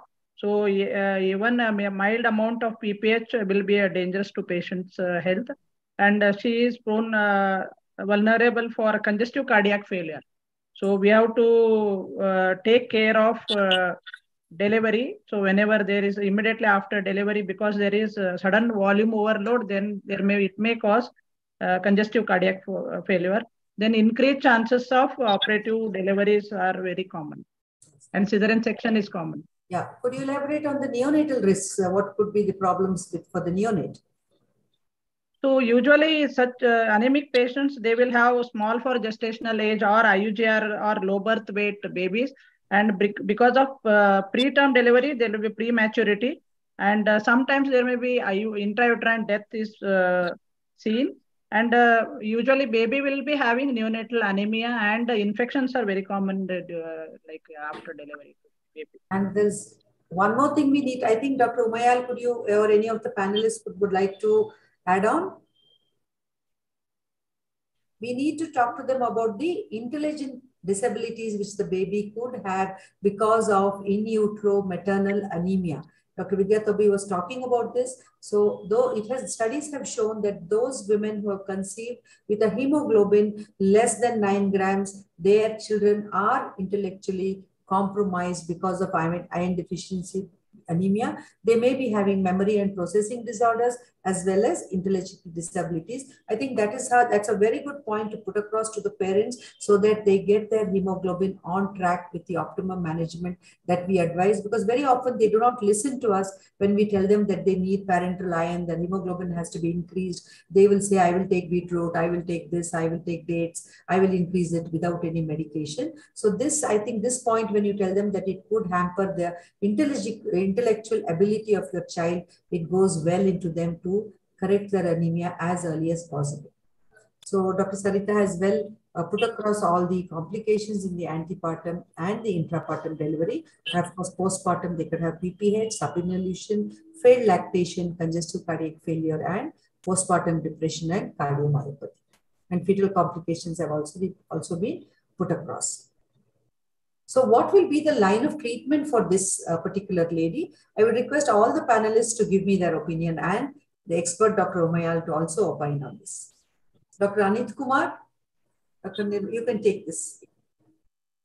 So, as with any patient, we like to start them on oral iron. Probably I'll add on vitamin C along with the oral iron, and see if it is improved within a period of 2 to 3 weeks. And if it is not improving, probably counsel them for IV iron sucrose or ferric carboxymaltose, whichever the patient is affordable, and then go ahead accordingly. Dr. Nirmala, madam, you would like to add on? The treatment can be divided into dietary advice and then talk about the deworming of the patient, and then thirdly, supplementation of the vitamins and micronutrients as previously discussed, and then coming to oral iron supplementation, and then IV parenteral supplementation if required, and then treat underlying causes if there are any, which is responsible for causing the chronic anemia. Yeah.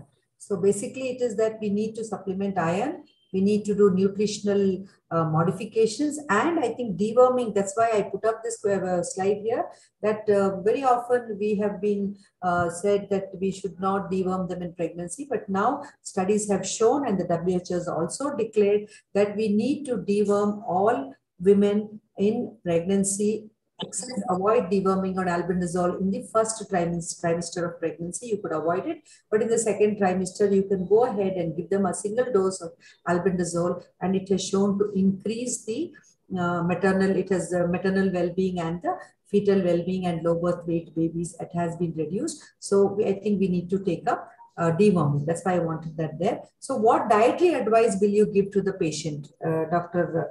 Rekha? Dr. Sundar, if he's there, Dr. Sriharsha. Dr. Vidya Tobi madam has wonderfully put across the nutrition. Could any of you could just have a quick refresh on this? Yeah, a well-balanced diet is very much required, which contains iron, food, and then vitamin C, D, B, and a lot of proteins have to be given. And they are contained in green leafy vegetables, sprouts, jaggery, honey, beetroot, ragi, dry fruits, millets, and pomegranate, soya beans, kidney beans, chicken, meat, and egg for non-vegetarians. And especially the vegetables and the fruits, when they are taken, avoid repeated washing, and wash the foods before cutting, and while cooking, cook them in the iron vessels, which may enhance the iron content in the foods. Consume fermented foods like buttermilk. Consume dry fruits and nuts also.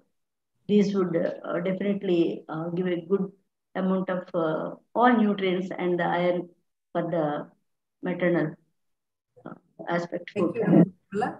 And would any other panelists would like to add on anything in this? And we should tell them to avoid caffeine containing drinks like coffee and tea and other soft drinks, ma'am, which reduces the iron absorption. Yes, exactly. So when we are supplementing oral iron, I think it's very, very important that we tell them, because we Indians have generally the habit of taking all medicines. We take coffee, breakfast, coffee, and then the medicines immediately. I think this habit has to be broken. We need to tell them, I always tell them, please take your iron capsules in between meals. That is around 11 to 12 o'clock in the afternoon, and take it preferably with a glass of lemon juice or just plain water. So that way we enhance the iron absorption. And of course, the nutritional requirement food has been very well elaborated by our panelists of how do we cook and how to consume fermented foods. So what is the WHO recommendations for oral iron? Dr. Anit? Dr. Annapurna, any of you could please. Ma'am, in non-anemic pregnant women, it is 60 mg of ferric sulfate with folic acid of 0.4 mg once a day for 180 days. And if patient is anemic, same treatment twice a day. That is 60 mg ferrous sulfate with 0.4 mg of folic acid twice a day till anemia is corrected. And in postpartum also, it is recommended the same dose till 180 days of her postpartum days. So we need to have a supplementation, and if she's anemic, we have to have a therapeutic dosage, and very important, yes, continue postpartum. Okay? Yes. So that is how we have to give them. And then now we coming to the I'm not going to, because there are various preparations of hemoglobin, but which iron preparation would you prefer to give? I would like all the panelists to opine on this. Ma'am, ferric ascorbate.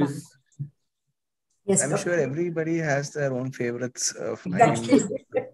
Many of them are pharma driven too. Yes. So I mean, what would you take as a criteria to give a product? Let's be practical here. And to be very honest, I usually ask them to collect it from the PHCs. So they have the first sulfate preparation. So if they are intolerant to it or the iron is not improving with it, then I prescribe either ascorbate or bisglycinase, depending on what exactly is the problem. Is the other panelists' opinion, please? Dr. Umayyan, expert opinion, please. Well, I would say yes, Dr. Please. Please, go ahead. So as I said, ferric ascorbate or ferric fumarate, a lot of preparations are there. I generally used to prefer these two preparations as as my first line of as a drug. I would agree with Dr. Basil. The Government of India has come up with a very good Matritva Suraksha program and the Anemia Mukta Bharat. So we could always give them the preference of taking the iron preparation which is available to them in this program. And of course, if some of them may be having gastric intolerance or their hemoglobin is not rising after 6 to 8 weeks of therapy, I think then when we do the hemoglobin and their ferritin levels, we could think of changing the iron preparation. I think that's how we should go with.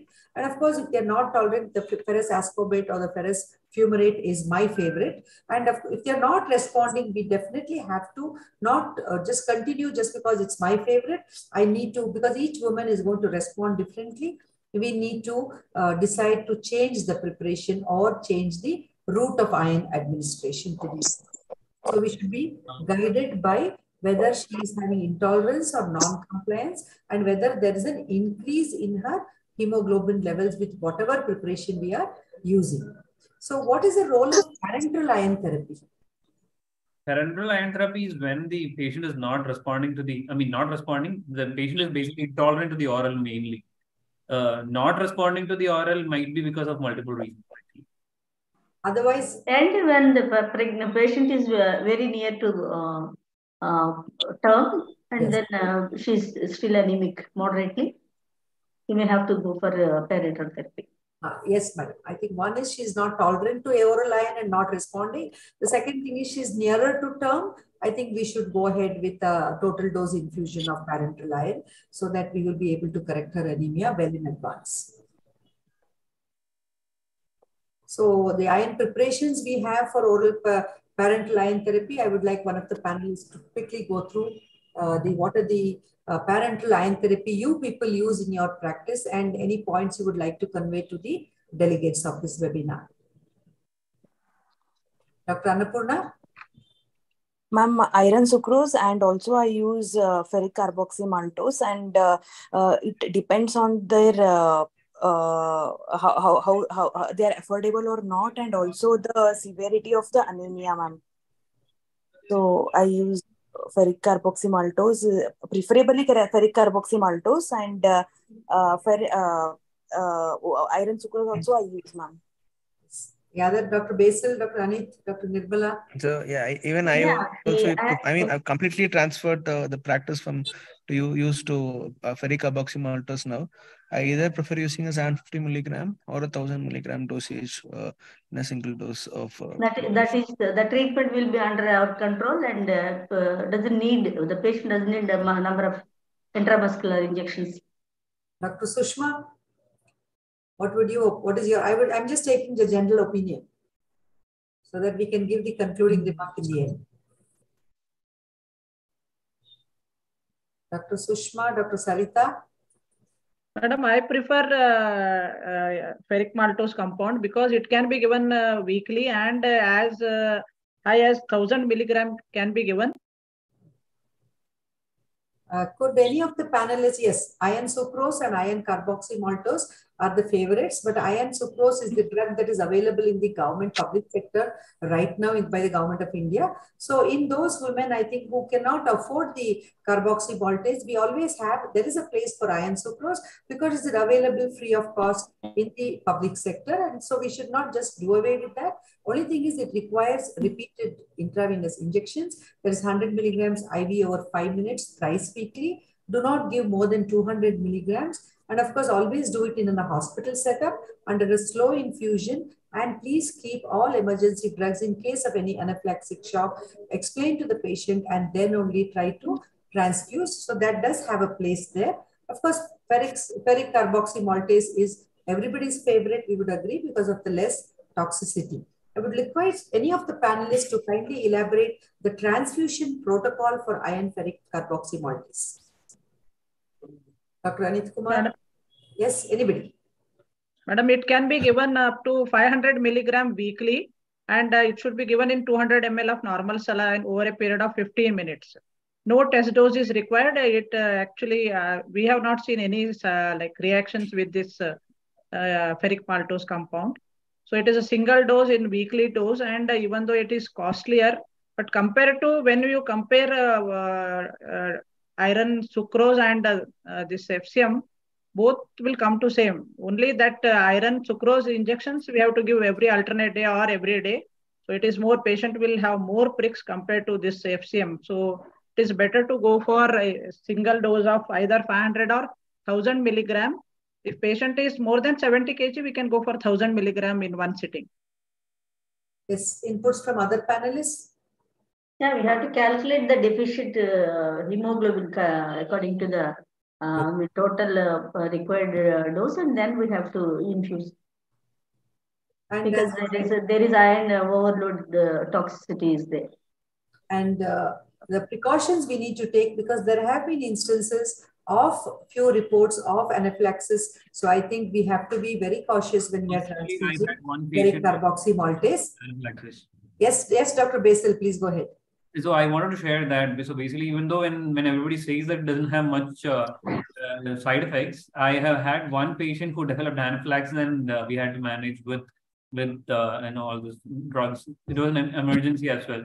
So ever since then, I use it, but then I use it with caution and always under watch, under observation. So we do have, like what I do use ferric carboxymaltase. And as you said, I have had a patient with anaphylaxis. But then when we gave the adverse drug reaction to the company, it came to our notice that there are spurious drugs available.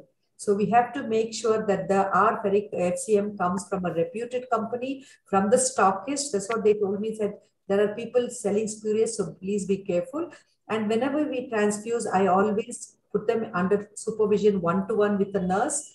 And we have the emergency drugs with adrenaline, efcorlin, everything in the tray there. And it is diluted in 100 ml NS. And we have to make it a point that if it is 500 milligrams, it has to be transfused within a time span of 12 to 15 minutes. And if it is 1000 milligrams, we have to finish the transfusion by about 15 minutes. It cannot go on like our nurses just let it like a drip irrigation going for 35 to 45 minutes. Check the vitals before transfusion, check the vitals post-transfusion and during transfusion. Keep the woman in the hospital for another half an hour. And once she is stable, I think it is prudent that we can send her home, telling her that if at all she has any type of an anaphylaxis or a rash or something, she has to report immediately to the hospital, because we have heard 1 or 2 reports of mortality also. We don't know the exact outcome, but it could be due to some sort of anaphylaxis, which was a delayed reaction, because there was a medical professional who postpartum took FCM, and they said the mortality was due to that. We are not sure of the reports, but so we have to be very, very careful when we use FCM. We cannot give it as a cursory injection without doing proper studies. I mean, proper precautions. And the time span of transfusion is very, very important, because they say that the molecule undergoes biodegradation, and that can be the reason for the anaphylaxis in certain cases. Yes, madam. I would like to comment. here actually, like we all know that after the FCM has come into place, the management of anemia, especially for our pregnant woman, is now really like looking very positive. Just a single dose or another one more dose before her delivery is taking care of her anemia status. What I do in my practice is like I have one bed with all the monitors and things ready, because almost every day we will have one or two patients having the iron infusions, and I have trained my staff, one or two staffs, who will take charge of the iron infusion patients. So as soon as the we will she's in the casualty with all the gadgets necessary if at all there is a reaction. And as we were discussing, that 15 minutes, within the 15 minutes, we have to see the start time and the finish time, and meticulously when we are doing it. And usually one of the doctors will be there in the casualty also looking into the other patients.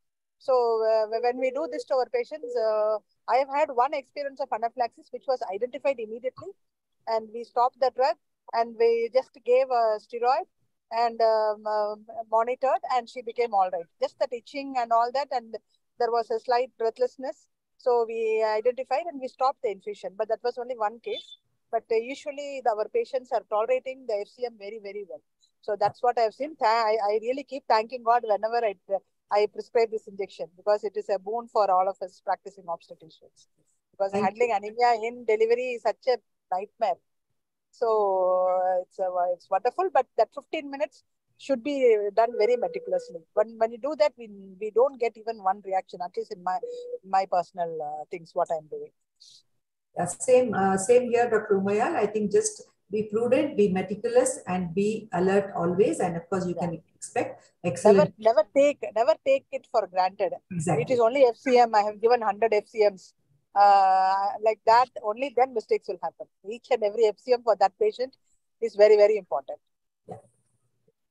And, we have another molecule on the block, which is iron isomaltose, which is also being used, and we are proud to say that our own Dr. Mrutyunjay Bellad in Belgaum, a professor in Belgaum Medical College, they are doing a comparative study between isomaltose and FCM, and they say that even this single dose infusion is being given good results, and the advantage is ISM, the price is fairly less than FCM.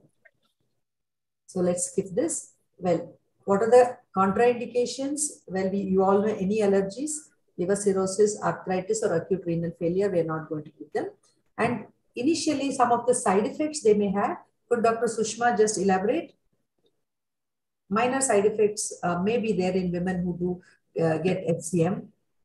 So we have, yes, Dr. My reactions like allergic reactions, and then major anaphylactic shock.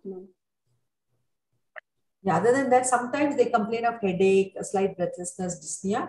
We need to monitor them and see that they're stable before we shift them. And another tip I would like to say, especially if your pregnancy woman is around 30 weeks or 32 weeks, supine hypotension is going to be common. So make it a point that when the transfusion is there, please put them in the left lateral position, or just give them a left tilt before when you put them on this, even though it's just for a 15-minute shot.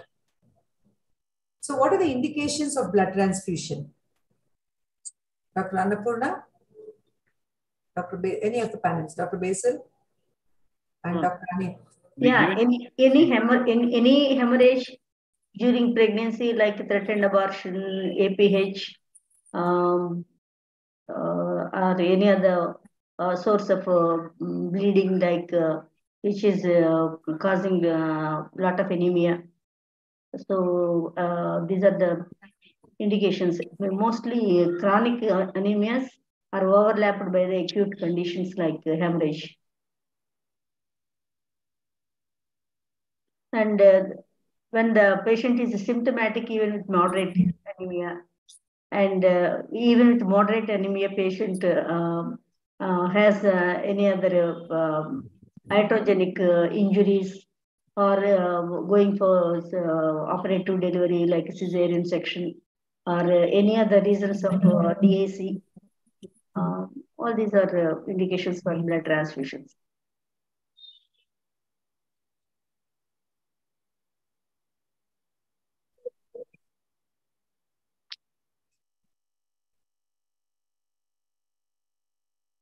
Bharti ma'am, please unmute yourself, ma'am.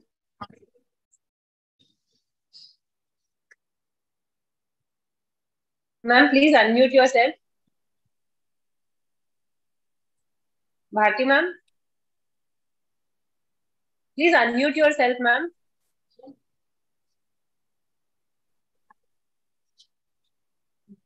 I'm sorry. Yes. Yes, ma'am. Yeah. So I'm sorry about that. That is blood. The scope of blood transfusion is very limited in today's scenario, I would say. Go back to my slide. Yeah. So now we go to the case number 2. Yeah, this investigations and ferritin, I think we've already gone through, so I'm not going to go back to that. Yeah. So we have the next case is a primary patient referred to a tertiary care center.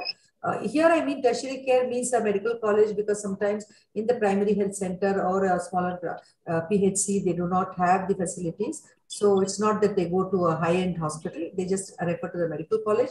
At 32 weeks gestation with a hemoglobin of 7 grams, she had no improvement after 2 courses of parenteral iron therapy.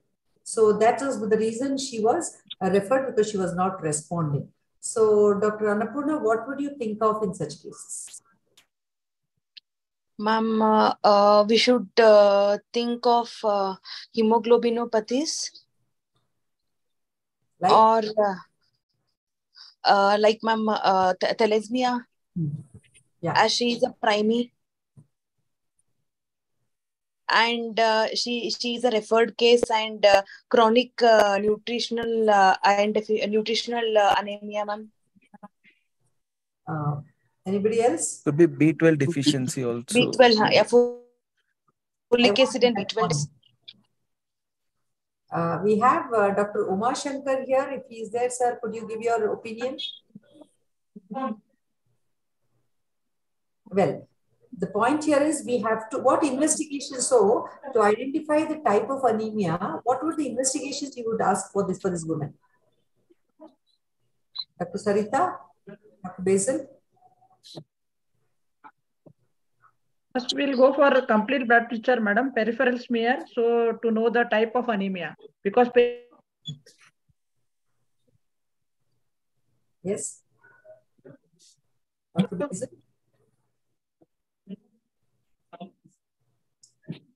First, we have to know the cause of anemia, madam. Analyze what is the cause of anemia.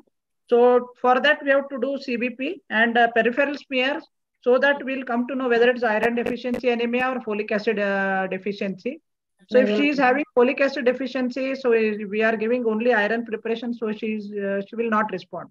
So then we have to supplement folic acid along with that, and vitamin A, C, and zinc, T also has to be given. So dietary supplement. So what are the investigations you would do?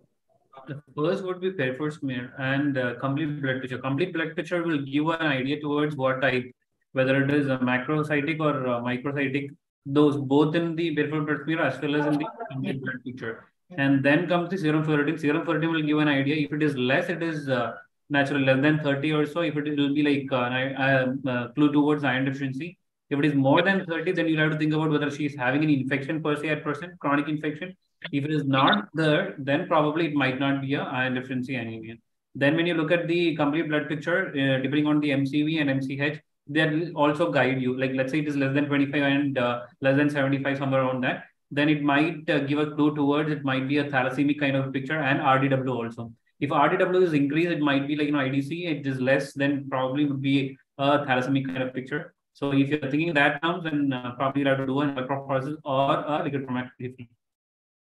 So basically, we have to keep our mind open for the megaloblastic anemias due to B12 and folic acid deficiency, the thalassemias, which are quite common in our pregnant women. So then these studies, that is the spectrophotometry, the ferritin levels, the retic count, and the peripheral smear is going to give us the type of anemia it could be. And of course, malaria, let us not forget about sickle cell anemia, malaria, and other infections which are quite common, especially in the southern part of India. So a peripheral smear, it has to be done by a good pathologist to give us this complete picture and the hemoglobin analysis. Like very often we overlook the MCV, MCH. We don't pay a heed to that. I think we need to pay a heed to that so that we know whether it is microcytic hypochromic anemia, which is deficiency or it's a megaloblastic anemia. Yeah. So how would you go about managing this patient? Dr. Anit or Dr. Sarita? You've given her 2 shots of ferric acid. She is already 32 weeks, madam. Because she is not responding, we have to evaluate what is the cause, but still we have to start doing blood transfusion because she is 7 gram. And dietary advice also we have to tell. And if at all we think that stool ovocyst has been done, so if she is having worm infestation, it has to be treated. So whatever deficiency, it has to be treated and blood transfusion. Yeah, that is, we have to give her iron, we have to give her, we have to give her blood transfusion, folic acid, vitamin D, and never forget to deworm the patient also. And you give her high protein diet, give her a protein rich diet with all the zinc, selenium, and all those multivitamins and trace elements which she would require. And of course, if it is thalassemia, we'll go to that. The patient, if the patient is found to have a thalassemia trait or a thalassemia carrier or hemoglobinopathies, how would you go about counseling this lady?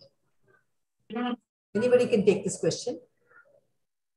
So the couple should be, the male partner should also be screened for, hello, ma'am? The male partner should also be started screening for genetic disorder, and if the is found to be positive to have the same similar hemoglobinopathy, then amniocentesis should be offered to find whether the baby is either a carrier or it is being affected by the disease. And then you should give a folic acid supplementation 5 milligram, and depending upon what type of hemoglobinopathies, you need to get additional opinion for a physician or surgeon or whatever is needed. So can I just add a point onto that? Yes, please. Yeah, so let's say you screen the husband and husband is found to be a thalassemia carrier, then second probably you'll have to do mutation study for both, just to see which mutation both of them are carrying. If it is a similar mutation, then only probably the baby will be affected. And if it is a different mutation, and if it is not causing a heterozygous, compound heterozygous kind of feature, then probably the baby will be totally unaffected. So I think a mutation study in between for the parents will have some role to add. Yes, I think so. But since she's 32 weeks, I don't think we would go ahead with an amniocentesis in this particular case. But probably we will do the counseling for her. And then once the baby is born, we will maybe do the screening of the baby. And the husband, of course, we do it immediately to do the counseling. And of course, how do we correct the anemia? We have to correct the anemia with blood transfusions and folic acid substitution. And of course, we have to counsel them about the antenatal, the postpartum screening of the baby and how they go ahead with having the next pregnancy. And as Dr. Basil rightly said, we have to do a genetic counseling. So preferably, I think we can always refer them to a fetal genetic specialist for the antenatal counseling and management further on. So I think nowadays, many of our consultants, we are doing a routine thalassemia screen. I would like to know from my panelists, how many of you follow this practice? Sorry, how would you? Do any of you do an routine thalassemia screen when women come for preconceptional counseling? Yeah, right. So basically, we just do the complete blood picture. In that complete blood picture, we'll just see the MCH and MCV. And if both are less than, like, let's say less than 75 and less than 25, and if that parameters come around, then I look at the RDW and the retic count. Retic count high, RDW is low, then probably it might give. I have done electrophoresis and the test for HPLC for these hemoglobin factors for a couple of patients. I have even found one patient to be a thalassemia, but then husband was not. So that couple also went fine. Yeah, even I do follow the same practice, Dr. Basil. I think so. It is a very sensible point to that. If they are coming for preconceptual counseling, there's always the reason that we offer them these parameters, and you can always get an electrophoresis study also when we're doing a huge battery of investigations for them. There's no harm in doing a thalassemia profile also. I think that is, in most of the Western countries, I think they do this thalassemia screening for most of their women. And if she is positive or she's a carrier, they go ahead with the husband screening also.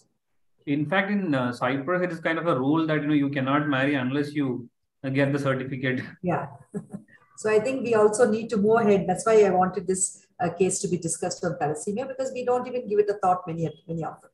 So which of the, this is, I'm just going to one more reason of chronic kidney disease, which today is quite common because thanks to the increased incidence of non-communicable diseases, late marriages, women conceiving late, husbands lining up with, I mean, they have some, they go for, I mean, the couple go for IVF, ICSI, and they're taking a lot of hormonal management, they're conceiving late. We are seeing women with kidney disease. So what is this association between renal disease and anemia? Because I'm sure many of us do see women who come to us with some sort of a renal hampering renal disease, and we have to manage these women. It's more of a hyperproliferative. So basically, there is erythropoietin deficiency, and then that will lead on to the bone marrow, low bone marrow proliferation. So that is in turn causing anemia. Yeah, so there's an impaired erythropoiesis because of the, you know, that erythropoietin is metabolized in the kidney. So it has to be, because there's an altered RBC metabolism, and there is impaired erythropoiesis leading to enhanced RBC death and anemia, that is resistant anemia and chronic anemia in those women who are having chronic renal disease. So how do we manage these women? By giving erythropoietin, I mean, the regular erythropoietin injections you can manage. So we have to give them iron supplementation, and we have to give them erythropoietin stimulating agents like erythropoietin, which is available, PHD inhibitors, and AST 120 has to be given to prevent the long-term morbidity and mortality. So we can use carboxy maltase in these women as the first choice. Otherwise, we can always go ahead for blood transfusion rather than oral line. So always be aware of these treatment modalities for those women in CKD with anemia. Would any of the other panelists, or Dr. Umayal, and we have Dr. Om Prakash, sorry, who has joined us. He can also participate in the panel and give their valuable inputs.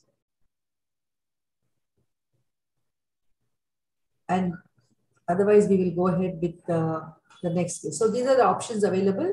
So now we have a primee. She's 26 years, 20 weeks pregnancy. Her hemoglobin is 9 grams. Her MCV is 100. How will you manage? Dr. Sushma? This is a megaloblastic anemia. Yes, madam. Dr. Nirmala. Yeah, it's a megaloblastic anemia. So we have to look for the serum levels of vitamin B12 and folic acid, and then supplement them. So folic acid deficiency leads to megaloblastic anemia. And of course, we have to be very careful that we know that there's a B12 deficiency also. So this is usually dietary, and madam is very well elaborated about what is the rich sources of vitamin B12 and folic acid. So we need to supplement both B12 and folic acid. So how do we supplement? Could any of Dr. Sushma go ahead? Yes, ma'am. Ma'am, dietary supplement of vitamin B12, like folic acid rich diet, like green leafy vegetables, which is not fully cooked. And then we should ask them to take even proteins, ma'am, protein rich diet. And then we should supplement her with tablets, that is dietary supplement, tablets, that is folic acid 5 mg per day for 15 days. And then it should be followed by 1 milligram per day. Okay, fine. So we have to give them folic acid and vitamin B12, because just vitamin B12 is not going to be helpful. Why?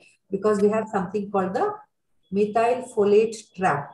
So in the absence of B12, folate in the body exists as methyl tetrahydrofolate. B12 allows the removal of this 5-methyl group. So the conversion and the utilization of folic acid is there. So we need to remember that they go hand in hand. So we treat them with oral administration of folic acid 5 milligrams per day for 3 months, maintenance therapy if it's necessary, and then see the retic count. Correction of anemia is usually possible in 1 to 2 months, and of course you continue the B12 and dietary supplementation along with the other trace elements. So we come to the last part of the panel. We have a Gravida 3 Para 2 Life 2 32-year-old lady with a full-term pregnancy admitted in the labor room. She's been on an irregular antenatal checkup. On examination, she's anemic, she looks pale, she looks exhausted, her pulse rate is around 98, her blood pressure is normal, respiratory rate is almost normal, 26. On examination, uterus is acting, she's got a vertex presentation, the heart is regular, per vaginal examination is 4 centimeters, membrane is present, vertex at -1 station. On getting her basic investigations, her hemoglobin was 5 grams. Her urine report was normal. She has come in an emergency without any records. So how are you going to manage this lady? You require all the panelists to give. We have to give the blood transfusions, and then see that along with the diuretics, so that she won't go into congestive cardiac failure, and then give her a comfortable position, propped up, and then oxygen inhalations. Then cut short the second stage of labor. She goes into delivery, and then avoid ergometry during the third stage. Then give the prophylactic antibiotics to combat the infections susceptibility, and then continue iron and folic therapy for 3 more months after delivery. And then, of course, the appropriate contraceptive advice is very much required because she's already anemic and has suffered from this delivery at all. So, can somebody, I think the other panelists can add on? For echo also in that case, like, we have absolutely no idea how she has been anemic for a thing. So how the cardiac status is, she might even suffer from some cardiac dysfunction that might lead on to her morbidity. So in 2 ways for counseling as well as to manage, both will help. Maybe a role for echo. Dr. Umayal, madam, are you there? She's traveling because in Tamil Nadu, they have a rule now that all antenatal cases, irrespective of whatever, even if they're normal, a cardiac echo is mandatory. I think. Yes, madam. Wonderful. That rule is there. Yeah, I think yeah, it is coming. Most of the time, what happens is all these late onset FGRs or uterine arteries with the high resistance, after the first trimester screening that we get, they have some underlying, cardiac pathology. And even those cases which develop preeclampsia later on, who did not have these increased resistance in the uterine artery in the first trimester as well as in the second trimester, and with a normal frontal artery,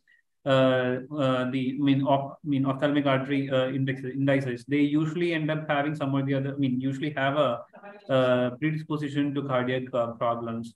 Also, these cases, those who are like above 35 years, they're also having some underlying problems to the cardiac problem, which will not be manifesting in the early pregnancy, but later on they might. So it's like, that is a very good initiative by the Tamil Nadu. Exactly. I don't know how long it will take for the Kerala government to take it up. Yeah, I think we should do that. Even in Karnataka. And the other thing is, I think documentation and discussion with these patients is very, very important because she's a third gravida, hemoglobin 7, she's already late in labor. The incidence of postpartum hemorrhage is going to be high. Morbidity is going to be high. So please do not forget to document and see that you have help around to mobilize blood if necessary, mobilize a team of a physician in attendance, a cardiologist, an intensivist, and you need to have your own obstetric colleagues when you manage such cases. And especially in setups where you have a single hospital owners and you're working alone in a setup, please be cautious when you manage this, because not only is it the morbidity and mortality of the mother and baby we are concerned, it is even our own morbidity we need to be concerned about. So documentation is very, very important. And very often there is mortality also in the doctors due to violence and stress and all these things. So let us not forget that part of the management in such women. I think it's very, very important. We should not be overconfident. So we shorten the second stage by instrumental delivery. Active management of third stage labor is always going to be there. Of course, avoid methotrexate and be cautious about cardiac failure. Don't be over judiciously correcting her anemia by repeated blood transfusions. Try to prevent further blood loss, I think. And puerperium, as Dr. Nirmala has already said, rest, folic acid, treatment of any infections, and effective contraception. And for this woman, if she's anemic, you may not be able to do a pubertal sterilization. You advise vasectomy for her husband, or a PPI-UCD, or even a dipomedroxyprogesterone acetate she has to be told about, and then later on go for that. So I thank all the panelists for participating and giving their valuable inputs here. And let us all work towards an anemia Mukt Bharat and see that our women and children are healthy. And of course, we are stress-free and we are litigation-free. Thank you very much, Dr. Priyankur Roy and the entire Public Awareness Committee team for giving me this opportunity. I thank Dr. P.K. Shekharan and Dr. Palani Appan for being the guests of honor, Dr. Vidya Tobi, Dr. Chinmayi, Dr. Umayal to being the expert. I think she's traveling. And all my panelists who have taken the panel so beautifully across, though I was a little unprepared, I could not provide the material to you well in advance. My apologies for that. And thank you very much to all the participants for the patient hearing, and thanks Corona for the platform. Thank you. Thank you. Thank you, madam. Thank you. Thank you. Thank you, ma'am. Thank you. That was indeed a very good discussion. Thank you, everyone. Thank you to all the panelists. Thank you, Monica. Just to add one point. Thank you, Shatabdi. Dr. Umayya, I think madam is traveling. She's not having network to conclude. The chairpersons can conclude the session, I think. Yes, Dr. Basil, you want to say something? Yes. Yeah, so basically, I think we forgot about the baby. Since I am more into the baby, like these babies have a problem with the neonatal anemia and very low iron reserve. So whenever we are dealing with the pregnancies, iron deficiency, anemic pregnancies, we always have to put forth put a word with the neonatologist or the parents also that the baby's reserve is going to be very low. And those babies who have got a low iron reserve is often found to be associated with even mental retardation, not mental retardation, maybe like learning disability and delayed milestones. So that has to be put forward, and they might require these iron supplements and for like maybe 6 months altogether. Like that's what I have seen. So that also needs to be considered. Yeah, very true, Dr. Basil. We did speak about the neonatal problems, but we didn't talk about the supplementation. Thank you for adding that point. And I think that has to be in postnatally. We have to see that the pediatrician knows about the problem the mother faced and said that he's on the foot there to correct the neonatal anemia and see that the child gets back on track.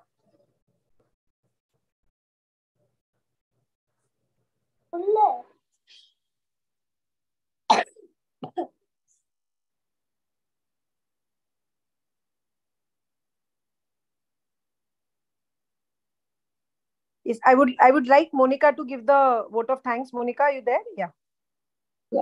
Thank you, Shatabdi. Bharti Madam, the panel discussion was icing on the cake, and we have had an extensive discussion regarding all the causes and as well as the management of anemia in various case scenarios. Thank you, Dr. Vidya Thobi Madam and Dr. Chinmayi Ratha Madam for an elaborate talk. I would extend my thanks to Palanappan sir and Shekharan sir who have joined as guest of honor for today's session. Dr. Selvan ma'am, Dr. Radha Madhavi, Dr. Raghavendra Prasad and Dr. Uma Shankar sir who have consented to be chairpersons. I would also like to thank all the panelists for their excellent inputs to make the panel discussion fruitful. Last but not the least, Dr. Shatabdi Dev for being a co-convener and Corona Remedies for providing us with an academic platform. Thank you, everyone. Thank you so much. Monica, I just have an appeal. All yes, my definitely. I am contesting for the Fogsi Non-Communicable Diseases Committee as chairperson. The present secretaries of your societies will have to vote. And of course, we have the past secretaries. The voting is going to start from 16th of August to 25th of August. I request all of you to kindly put a word to your present secretaries, whom I will be talking to. And please support me so that I can take up the committee of non-communicable disease to work for the betterment of women. Thank you very much. Thank you, ma'am. Thank you so much. Wishing you all the very best, ma'am. Thanks, Dr. Monica. Thank you. Good night, everyone. Good night and take care. Bye.